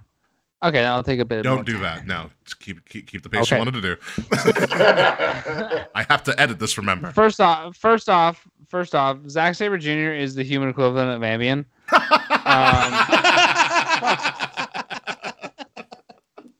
That's the starting. That's the starting point. Wow. Fucking wow. And for me, Orange Cassidy is like. So I have a very weird relationship with Orange Cassidy. I didn't like him at first, and then I watched his match with Pac, and I was like, oh, okay, I get that. I get this, and this is fucking great. But it gets to a point where, like, the I'm too cool for this 7th grader gimmick gets to a point where he does that like a 7th grader. Where there was a point, like, I know I keep saying this about a lot of people, and it's just because wrestling can get really stale really fucking fast, really fast. And with a gimmick like Orange Cassidy's, it's something that you can only do so much with. And because, again, it's an over gimmick, but it's not a versatile gimmick. You can only do guy that doesn't care is really good when he cares so many times. And I feel like there was a missed opportunity, and that feels like the fucking tagline for AEW is like just AEW missed opportunities. Next pay-per-view. The new pay-per-view. Next pay-per-view. Exactly. It's like every match on the card is like shuffled out of order. It's like, oh, we had Orange Cassidy versus Trent Beretta, but now it's Trent Beretta versus like Julia Hart. But the thing is that they had a really good opportunity to make Orange Cassidy really interesting again, and they didn't take it. Because when he lost that, what is it, the All-Atlantic Championship? I think it's the international title now or something. I don't remember. The intercontinental continental title. I'm just gonna call it the Intercontinental. It's easier. When he lost the Intercontinental Championship, it like devastated him, and like he doesn't care, but he really didn't care after he lost that belt. And then he got it back, and everything was fine again. And then he lost again, and it was like whatever. But there was a time in there where it was like, what if they turned Orange Cassidy heel because he's so focused on getting that belt back that he cares too much, and now he's like hurting people that like he shouldn't be hurting. Because Trent Beretta being the one that broke out the Best Friends was kind of silly. I feel like it should have been Orange Cassidy when he was trying to get that All-Atlantic title back. And I think it would have been funny also because you can still make Orange Cassidy be the I don't care guy, but as a heel. Because all you got to do is just make him wear black denim instead of blue denim. Actually, and that would work perfectly. Orange Cassidy as a heel. It would work. And putting him with Zack Sabre Jr. The Tony Del Vecchio version of Orange Cassidy. Yes. Dude. Putting someone like Orange Cassidy with someone like Zack Sabre Jr. does not. It feels like a match that was specifically made to make people talk about it on Twitter. And like, because it doesn't, to me, it doesn't make sense. If it was something like when there was Pac versus Cassidy, it made enough sense because Cassidy can wrestle a Pac style match. No one can wrestle a Zack Sabre Jr. style match because Zack Sabre Jr. is just Zack Sabre Jr. His opponent's asleep by the time he gets to the ring.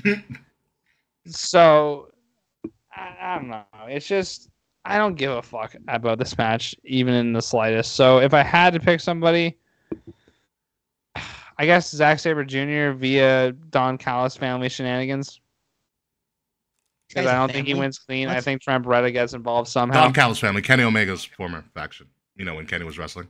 Oh, Yeah. Jesus. Now Zack Sabre Jr. is in it? Okay. No. Zach's not in it. Trent is, and Trent's feuding with Orange Cassidy, so I feel like Trent's going to cost Cassidy the match somehow. Before we move on, Mr. YLP, do you have any comments about Orange Cassidy, the man who can't do who tried to steal Roman Reigns' finisher and failed, and Zack Sabre Jr.? Hey, I got no problem with the Orange Punch, dude. Orange Punch is funny as hell. I'll give him that. That's funny as hell. Orange Punch is great funny move. as hell. He looks great doing it too. Yes, I'll give him that. He has like no airtime on that jump. That's what makes it great, though. He's Orange Cassidy. I'm just mediocre at everything. Anyway, Mr. YLP, floor is yours. What do you got on this match, if anything? This match itself, when I'm like looking at the card and making predictions or whatever, this is why the fuck are we here? This is where I go get a shit ton of food. Piss break. This will be second on the card after MJF gets his hometown, glory and main event, and no one will care. With that being said, Zack Sabre Jr. wins, and also fuck Chris Jericho and the learning tree, whatever the fuck that is. It's a straight up indictment on fucking everything that Bryan Keith shouldn't be involved with. There you go. Oh yeah, Bryan Keith is a part of that. Sorry about that. All right, one more match. It's the match Slack is most looking forward to, and one that AEW doesn't actually have a card thing for. But the TNT Championship, that's a thing, folks. There's another title, the TNT title. Remember that belt? Remember that was a secondary belt, and it's not anymore. Bang so hard. TNT. I can't wait to the off TNT of it's still a TNT belt. Yeah. This is match of the night. This is match of the night. You I don't shut care your what whore mouth, says. Slack. Anywho, Match of the night. Jesus Christ. TNT. Dude, they gave the network a title belt, and they still can't get a TV deal. They gave them two.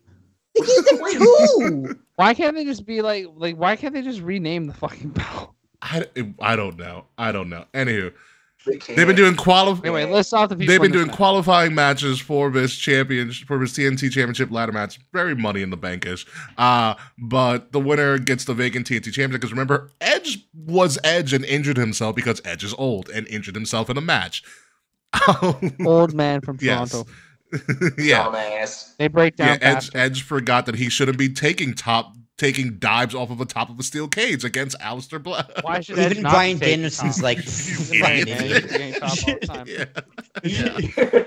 usually pay double for that, Cotton. So that's two TNT titles. Yeah. So the TNT Championship ladder match participants that we know of thus far: Dante Martin, the ROH champion Mark Briscoe. Remember when ROH was a thing? Remember when Tony? Yeah. There's like, no wait, here. this It's shit just is me. fucking Yeah. useless. Yeah, they're on Honor Club or whatever. Oh God. Anywho, so no, we have that's not okay. No, it's Konosuke Takeshita is going to be this Jack Perry because he used to be a pillar of AEW, and surprise, remember what out of retirement for the umpteenth time, Lio Rush has returned to participate in this title match, and someone else to be named for the vacant TNT Championship. I'm gonna go on record right now. It's at this point, fucking give it to Jack Perry. I don't know, do something. I don't see anybody else who's formidable, and no one in ROH affiliation is going to win the TNT title. I'm just saying that right now. But it's either gonna be Takeshita or Jack Perry. I don't even care who the vacant person is, who that might be, but I'm going to go with Jack Perry Fish. Turnbuckle Al, the Brooklyn Brawler. But Slack, you are very... Yeah, right. You're very excited for this. What are your thoughts on this TNT Championship ladder match? First off, I think again, I don't know if he's injured or not, because I feel like if he wasn't injured, he would be on TV. But I feel like Kushida would be a good fit for this final spot. So I'm hoping it's Kushida. I hope it's just somebody from NJPW. It has to be. It has to be somebody. That said, I'm very underwhelmed by who's actually in the match. You're underwhelmed. A little bit. I'm still very excited for the match. I still think this has potential to be match of the night. But my problem with it is Lio Rush, and I hate to say it because some people might not like this, Mark Briscoe. No, I'm fine with that. I don't like it's okay. I have to really word this. I know where you're because going with this, and I can't wait for this. Let's hear it, Slack. No. Oh, so I can't wait to say Slack does No, it's not that. It's not that. It's not that. he's been No, it's bagging someone on else all with of Mark them. Briscoe. No, I know and like this is like me being as serious as I can Are you be. gonna feel like it's the pity win because his brother died? It's not necessarily the pity win. It's just like Pity push. essentially, yeah. And like I don't like saying that because Mark Briscoe is good, but he was only good as a tag wrestler. He's passable as a singles wrestler. You know what I mean? So it's like he made the transition to singles wrestler kind of because he had to. And that's not anything against, him to continue to be on TV the week after, not even a week after it happened. Absolute respect to Mark Briscoe forever for that. But it's just he doesn't fit the style of the match either. That's the other thing. Is that I feel like he's just in there to like be like how every ladder match has like that one guy that's like out of the loop. You know what I mean? Like it doesn't make sense that he's there. Yeah. He's just there for that reason. But this felt like a really good opportunity again for someone like the guy from Private Party, Isaiah Cassidy, I think is his name, right? Private Party was a thing. I forgot about them. Yeah, this could have been a great match for him to. Remember the Max Caster and the other guy, Anthony Bones. Yeah. I just feel like this could have. I feel like it could have been more interesting if they put someone like, honestly, and it could still happen because there is an opening spot. I think Juice Robinson would have been fucking fantastic to have. The juice is loose, baby. He would have been so fun to have in this match. And why Lio Rush is in this match, I don't fucking understand. I didn't know Lio Rush is still wrestling. I assume he's just there to be the alternative weapon when a ladder isn't available. Spot monkey. But basically, you also have Dante Martin there already. And Dante Martin is better than Lio Rush in every aspect. Except for mic work, because Dante Martin, I don't think I've ever actually heard him speak. Point is, I think it'd be funny as hell if Jack Perry didn't win this match. Because it would just make him look like that black sheep that they're already like kind of playing him up to be. You know what I mean? So I think it would just be really funny if like anybody but Jack Perry won this. Because then the Bucks could like really run with it, I think. And like make that person defend their belt like week after week after week after week, and then eventually give Jack a match that he then wins the title for. Have him defended on TNT, he'll go undefeated. Yeah, because the thing is like I feel like AEW ties their own hands sometimes because they give people the belts for so long that they want them to like have lengthy title runs, but it gets to a point where it's like, well, who's believable to win at this point? Like, to win that belt, you know what I mean? Yeah. Like, Toni Storm's been women's champion for, I think, almost a year now. And it's getting to a point where it's like, who's left? And if Jamie Hayter still isn't healthy, who's next? You know what I mean? So, I think to get more longevity out of this title, I think someone like... I feel like Takeshita should win it, personally. Because then I feel like that could then lead to Takeshita versus Ospreay too. Potentially. I mean, who knows? Mr. YLP, what are your thoughts on this TNT Championship ladder match? I mean, to me, personally, this is just Takeshita, Perry, and a bunch of lads. We just picked out of a damn hat for this TNT Championship. Darts. Nothing else matters but these two. I want to see Elite shenanigans. I want to see Don Callis family shenanigans. Yep. I want to see nothing else. Personally, can we just have Takeshita versus Perry and just let the other five, just get a paycheck and can just chill out in catering and whatnot? I'll take that over whatever they're about to do with this. Nathan Lumberjacks. I'm going with Perry in the end because why the hell not? But it wouldn't be bad, in my opinion, to see a Takeshita Perry rivalry for some reason. A little bit of a feud over the TNT Championship and just have Elite shenanigans and Don Callis family shenanigans in that for a couple of months. Let's just do that. I'll do all of that, take the other five out of here, or however many, and Lio Rush's 900th retirement coming out of whatever the hell. Just Perry wins, but hopefully I get a Takeshita Raver out of it because shenanigans. Well, Terrasok. I have a quick right. question. Go ahead, Slack. Did they announce a blood and guts match between the Elite and like a set of teams, or is that not? I have not heard anything yet. All the focus I know has been on Forbidden Door. Okay, because I could have sworn that the Elite set up a match recently that was like, maybe I'm thinking of it because they just did Anarchy in the Arena at the last pay-per-view, right? I don't remember. There's been a lot of pay-per-views in a very short amount of time. Does Mr. YLP remember? Yep, that's the thing. That's probably what I'm thinking of anyway. But Takashika for TNT champion. There you go. Will Terrasok, pick a wrestler out of hat. Who do you got here? Oh, Dante Briscoe Martin. retains. Briscoe retains. Briscoe retains. Because why not? Who cares? I'll say this though about the final spot. Can MJF pull a double? Oh fuck yeah! We just have MJF does not need the TNT the final champion. spot for the TNT championship. For the memes, bro. For the Oh, fucking wait a minute, memes. wait a minute. I have a prediction. Yeah. Go. Sammy Guevara is the last spot. That would just be too fucking funny. It will be. Guevara's ready because he's been posting. He's been posting that he's been teasing. I think he's next. For that. I think I because would pop for that. he is tied to that fucking belt like Darby Allin is, and because Darby's not available, would Darby be available? I mean, He's like, let me rethink that.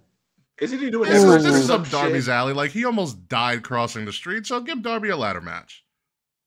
You know what? That's very. Yeah, if Man's Darby's healthy, it has to almost be died Darby. going through glass. If Darby's healthy, it has to be him. But who is? That'd be cool. Or it could be what's his name? Brian Cage. that Why lost not? that lost child that Christian runs around with. Nick Wayne? Luchasaurus? Yeah, Nick Wayne. Yeah, Nick Wayne. That'd Yeah, be, that'd be funny as hell. That And would be- like every time like he goes to client, because it would just be like the Nick Wayne murder show.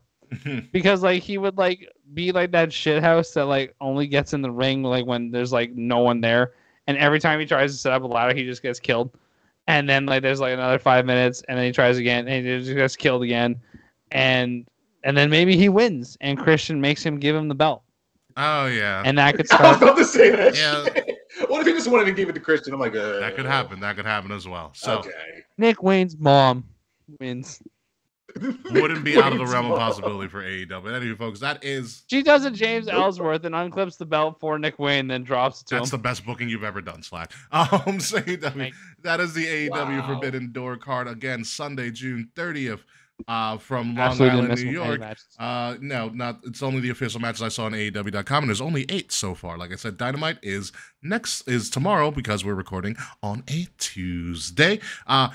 Jericho every No one gives a damn about Jericho anymore. Anyway, No, to watch AEW Forbidden Door, AEW has posted that you can watch it on Bleacher Report, cable, or satellite if you still have that.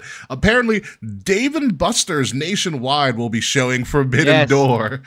I've done this. No, I've done That's this. pretty cool. You know, I've I done got this. one about a half hour from where I'm at. Triller TV. I got a story about Dave and Buster. Apparently, you could purchase it on YouTube, BitTorrents, and Pretzelmania in the chat, payperview.com, because apparently that's a URL. And the Zen, which is also a partnership as well. I do know previously some theaters have shown wrestling pay-per-views in their movie theaters. Like, I think they did WrestleMania, they've done AEW shows before. So you can... I saw Mania theater.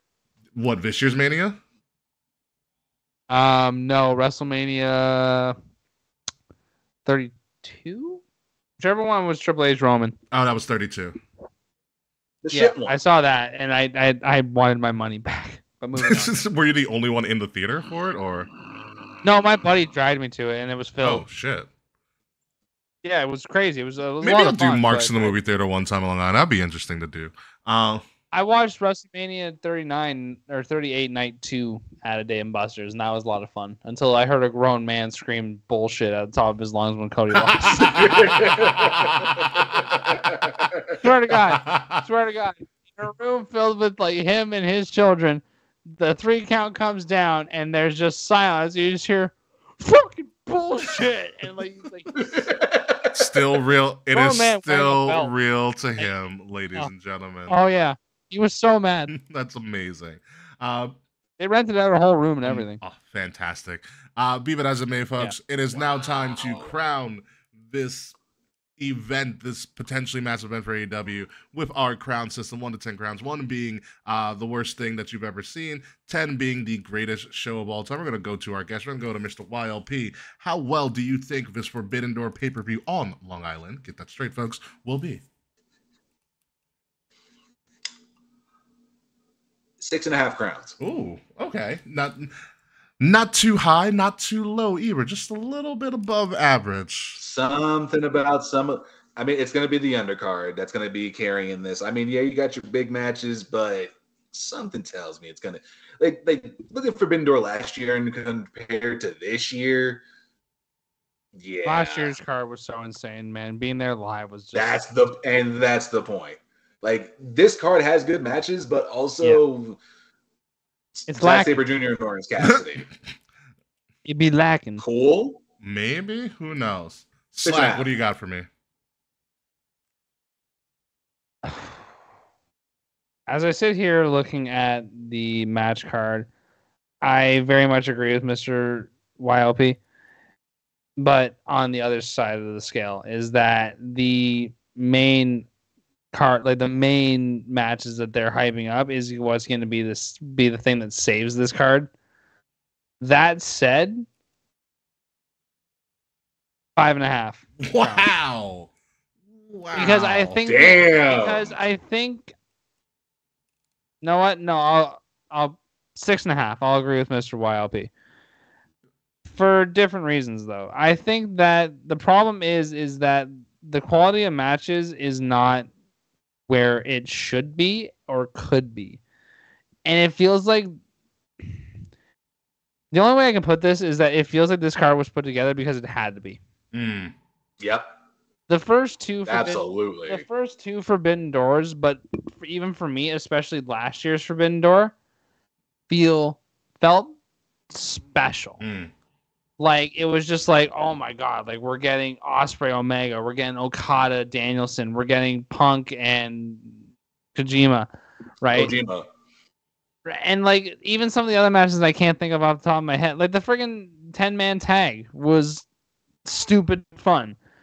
And now this year, it's just kind of, to me, it feels like, well, it's Forbidden Door season, and we gotta have a fucking card, right?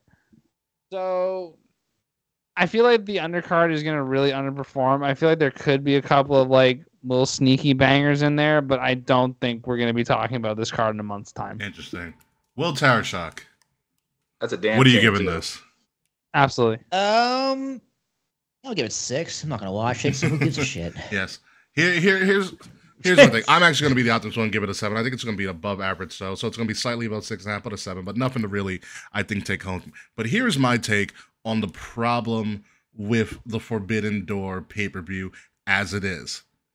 There's nothing forbidden anymore about Forbidden Door. The first 2 Forbidden Doors were great because you never saw Okada, you never saw Takeshita, you never saw Ospreay, but guess what? AEW bought them out. They bought all the surprises that you could have, and now you see them every day, and so now you have nobody to surprise them with. That is the issue with AEW partnering with New Japan, as it was in the first place. Okada showed up on TV all the time on AEW TV before they fully signed him. There's no surprise that Okada was coming over. There's nothing big there. Anything that would have been big coming out of New Japan has been shown in AEW outside of Forbidden Door season.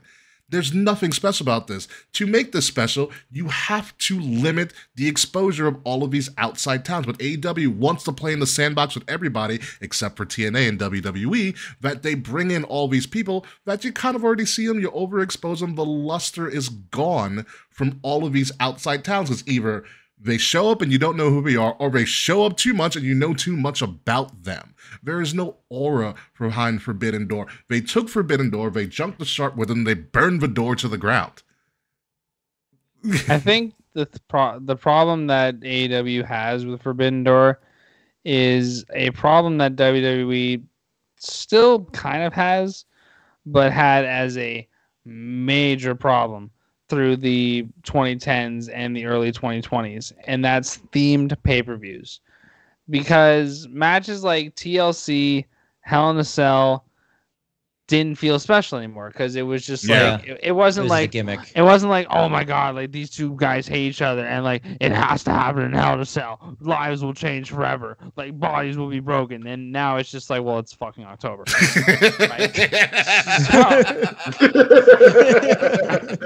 It's like Bad Blood's coming back. With Forbidden Door, it's like Ricky said. It's that it doesn't have it.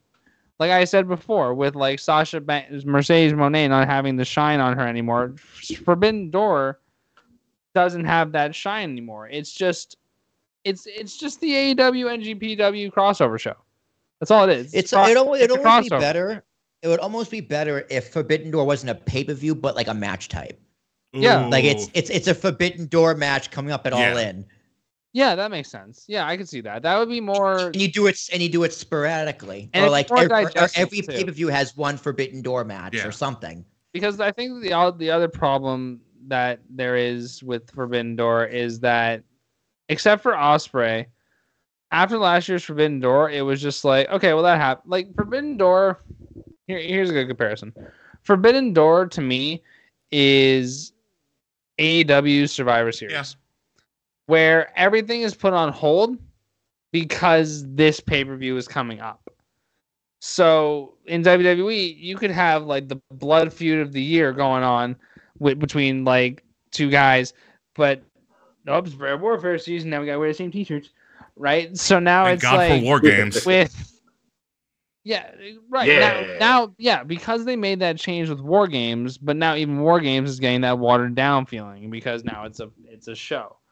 But yeah, I think what Will said it would be a really good idea is to do like a couple of Forbidden Door matches on a card rather than, because you get to a point where it's like you just don't really care. Like I'm kind of like, yeah, the show's coming up, but like cool. Like it's not gonna matter in a week's time. Overexposure didn't make it forbidden anymore. The only match that's going to have any like ramifications after this pay-per-view is the main event. Everything else after that has no validity after this week. And the main event's not even a Forbidden Door match. Exactly. And people are like, now think of it on the New Japan side. Think of it on the New Japan side of things. They have no benefits here. Yeah, and going back into when I was here with the squadron, as we went into Wrestle Kingdom, talking about the main event, Naito and Sonata, I even said, and I remember this vividly. Fuck Sonata. Sonata, they made the Sonata the guy, but we know for a fact he is not the guy. No. Naito took the championship, and then all of a fucking sudden we just gave it to Moxley, which was a weird flex, but okay. Because New Japan is in a period where they've lost Okada, they've lost Ospreay. And if you want to add, Mercedes Mone in the mix, there's no one left. Strong sort of things. They lost a hefty amount of people. And Okada was their guy. Like Okada was their top dude, and now he's in AEW. Forbidden Door to me doesn't feel special, knowing that New Japan is now literally in a restarting phase. Yeah. Everything, at least to me, from what I'm seeing personally, starts at G1, and we go from there to Wrestle Kingdom 19. If G1 is as fire as I think it's going to be, and I'll be talking about that on the podcast for Saturday. G-plug. This is gonna be a big freaking deal for New Japan, like to try to figure that shit out, because AEW took everything. Tanahashi, as president, now has made a 10-point plan to rebuild New Japan. Again, it sucks that AEW Okadas and Ospreays and all that are AEW. But like, Slack said, there is no benefit for New Japan in all of this. No. It doesn't feel special. Forbidden Door does not feel as special to me as it did the past couple of years. And it just hurts New Japan, and it hurts my heart as a New Japan dude to see that. And now I have to see New Japan restart kind of all over. Which is a shame for historically one of the second most powerful companies in all of pro wrestling. New Japan Absolutely. right now is in a spot that WWE found themselves in when WCW was signing all of their guys, and the problem that New Japan is going to run into, and like Mr. YLP said, and it's a fucking shame. The problem is that New Japan is in that exact same position. The problem is the lack of exposure. So it wouldn't totally. It sucks to say this, and like you guys might disagree with me, but I think this is where we're going. New Japan Pro Wrestling doesn't exist in 5 years. Wow. I really don't think it does. And either it does, either look, maybe not 5 years, but I feel like New Japan is gonna hit a point in the next couple of years. I don't know the exact time frame because no one fucking knows the exact time frame of this. But that period, because they don't have anyone huge eating up all their salary cap. But that's what I'm getting at, though, is that the problem that New Japan's going to run into is the same problem that Impact ran into in 2013 to like I'd say like 2019. No one gives a fuck. Whether it's your diehard, like there were TNA diehards that weren't watching TNA. There were times in WWE where I went months without watching WWE. I was a diehard fan, but I was just bored. I didn't care anymore. And it's like you also got to add you got to add a few more words to the end of that sentence. No one gives a fuck in America. That's my point. And that's, I mean, it's like, but that's the problem. To say they might be out of business in America, but to say they're going to be out of business altogether, I mean, we have no idea how big they are. They're pretty huge. Or I should say, Japan. When I said New Japan, the comparison I was trying to make, though, was back to Impact, where Impact was essentially a WWE feeding system, where it was like we have these guys that like NXT or NXT. We have these guys here that make $250,000 a year doing wrestling for Impact, whereas WWE is like, we'll give you $1 million and you don't even have to wrestle every week. And they just hate the guys. And I feel like New Japan is going to start having that problem because it's already starting. Because they've lost Ospreay. They've lost Mercedes. They've lost Takeshita. They basically lost Takeshita. They've lost... They're in a rebuilding phase. You know, the problem is that they don't have that Western exposure that they need to be able to actually rebuild in that phase. So there's a chance that New Japan is stuck in a rebuilding rut way longer than they should be because of the lack of Western exposure. And Forbidden Door is not doing them any fucking favors. I think they were hoping. Yeah, Western fans will look at these guys that are coming in to wrestle AEW guys and go, why should I care? They just lost. This dude got his ass beat by MJF in 10 minutes flat. Why should I care about this guy? And then they won't check. So if I'm New Japan, what I do is like I tell TK, listen, this Forbidden Door thing is over. Give me 3 years to build up new stars that are huge in Japan. They come over. You then get some of my audience. You put them over to draw in the American audience. Yeah. Like that's what TNA is doing with WWE right now. Yep. Exactly. Yeah. But if you're Tony Khan, New Japan, if you're Tony Khan, it's like, well, I don't have the ability to share my audience right now. I fucking need my audience to stay here because my audience is shrinking. So it's like this Forbidden Door thing. They're kind of relying on the New Japan fans to come over, but New Japan's kind of relying on the same thing, but there's not enough fans to share between the two of them. It's the same fans. You pass from the same. And that's the crazy part about New Japan. That's a really good. That's a good way to put it. That's a solid way of putting it. Like Tanahashi needs to rebuild New Japan. Absolutely. I don't know how long it's gonna take. I'm not sure like who they're gonna build up. You have established talent in New Japan, but there's also a lot of talent that you have to build up. Yeah. Yeah. Looking at that. Go ahead. No, like looking at their stables, like looking at Bullet Club. I was just about to say the same thing. I was just about to bring up. You mean the thing the Elite ruined? Let's let facts be facts. David Finlay as the leader of Bullet Club does not move me an inch. Not even fucking I forgot close. They were still a thing. With Gato there, like, yeah. But at the same time, at the same time, Mr. YLP, you see Joe Hendry on NXT, you're like, oh shit, okay. He kicked off a show. Oh, don't tell me. But You at the time, know what I I was mean? like, oh shit, when I saw it on Twitter. Like, that's the thing. Like, with the stables that they have in New Japan, all the factions that they have, none of them move me. Just Five Guys does not move me. LIJ is probably the only faction we got in New Japan that moves me because they got some hella good talent within that stable. Bullet Club don't move me no more. Chaos doesn't move me no more, especially since Okada left, who was the leader of Chaos before he beasted out. United Empire, I can rock with it because it actually works out. Other than that, they need to build and build fast. I mean, Slack isn't wrong in saying I wouldn't say they'll be gone in 5 years, but they'll be damn irrelevant in about 3 if they do not get this shit together. Like I don't care what anyone says. I mean, as the somewhat resident NJPW expert here in Wrestling Athletic Radio, like I want New Japan to be the shit. I will die on that hill, and I've died on that hill since 2016. Tanahashi, and I'm saying this as a hardcore New Japan fan, get it the fuck together. Yeah, I mean, there's a lot we can talk. And it starts with G1. It starts with G1. Yes.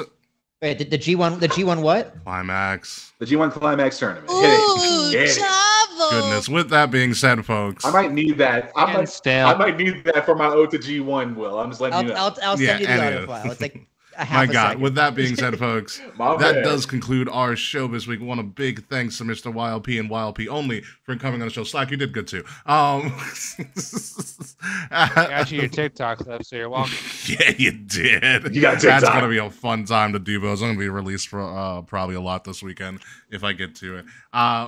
That's a that being repost. said, we're at the end of the show. Obviously, we're gonna give our guests some time to speak on some things, plug their stuff if they care to do so, and we're gonna start with Mr. Slack. I gotta do the music. I mean, we're not gonna do that. Take a look. Hold on. Yeah, my outro will do the music for that one. You can just follow me on Twitter. That's where I'm mostly active when it comes to wrestling. That's Slackstyle09, as you can see there.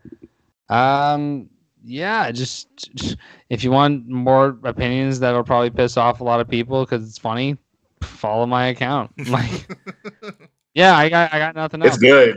I just enjoy pissing people off on Twitter because I just say things that everyone else is thinking. You'll also shout out to Slack. Every now and then he posts a really funny meme on Facebook that makes me laugh. Yeah. So there was one yesterday. That got me. My share game on Facebook is unmatched. It is. It's excellent. Like 6 times out of 10, it's really funny. It's a good percentage.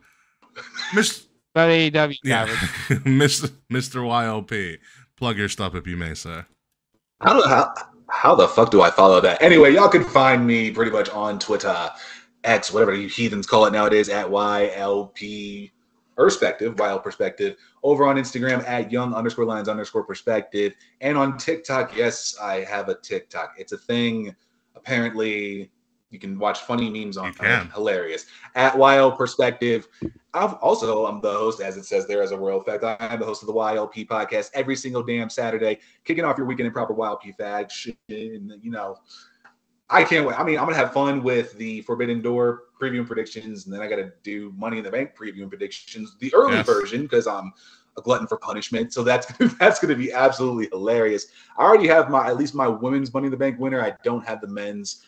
I'm just confused at this point as in terms of men's money in the bank. It's just going to be a time. But, catch that this Saturday, episode 396 on the road to 400. And can I plug the 400th, Ricky? Go right ahead.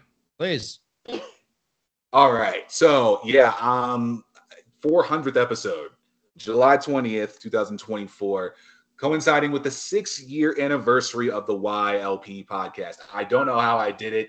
Math apparently just came together and we were just like, here you go, let's have a baby. It's going to be a time. I'm going to do the ode to the G1 Climax.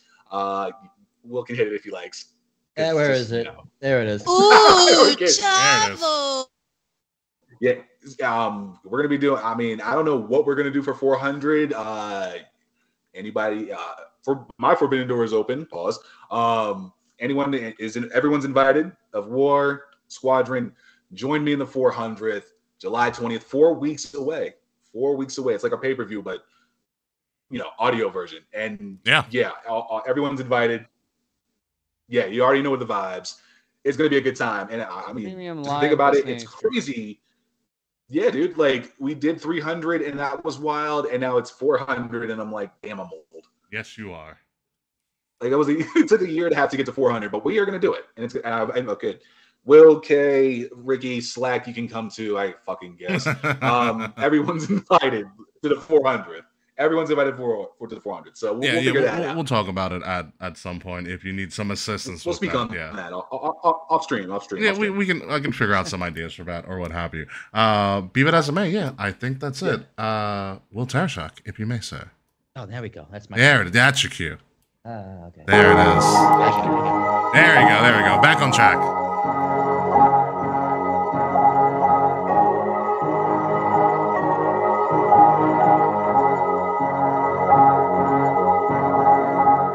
I told you it was going to be a pretty mega huge show, and 2 hours in, folks, we have reached the end of Kings of the Rings podcast episode number 381, the Prohibited Portal that we busted wide open with some hot takes from Slack and some education from the Far East with Mr. YLP of the Young Alliance Perspective podcast. I have been your host, King Ricky Rose. You can find me at Ambassador Biggs across all social media outlets, BIGZ Ambassador Biggs, so Facebook, Instagram, Snapchat, Twitter, some people's DMs, less people's text messages, BIGZ Ambassador Biggs. I saw that face well. Find Kings of the Rings podcast at KOTR_podcast across all social media outlets. Like, share, subscribe. The links to all of our stuff are in the description below. If you are listening to us, make sure you are listening to us on Wrestle Addict Radio, the cure for the common wrestling podcast, home to the Young Lions Perspective podcast, the Fretzelmania podcast, the Brace for Impact TNA podcast, and of course, Kings of the Rings podcast right here. The links to all of our network stuff are in the description below. Will Tarashak.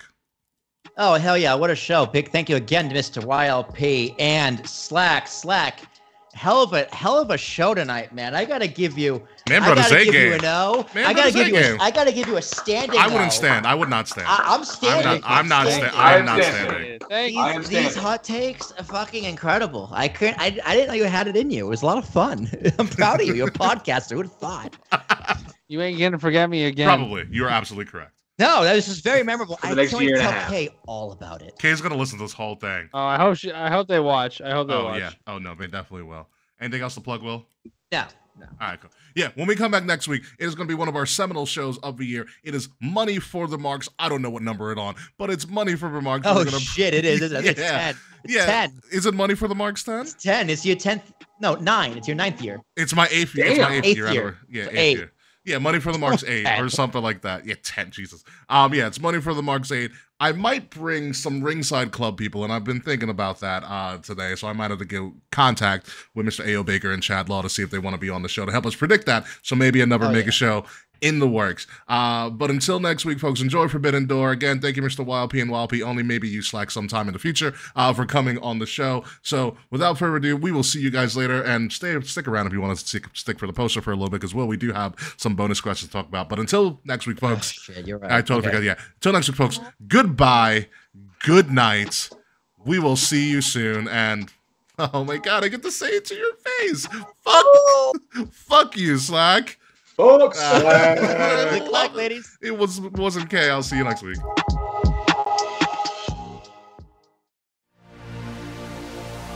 This has been a Wrestle Addict Radio branded podcast.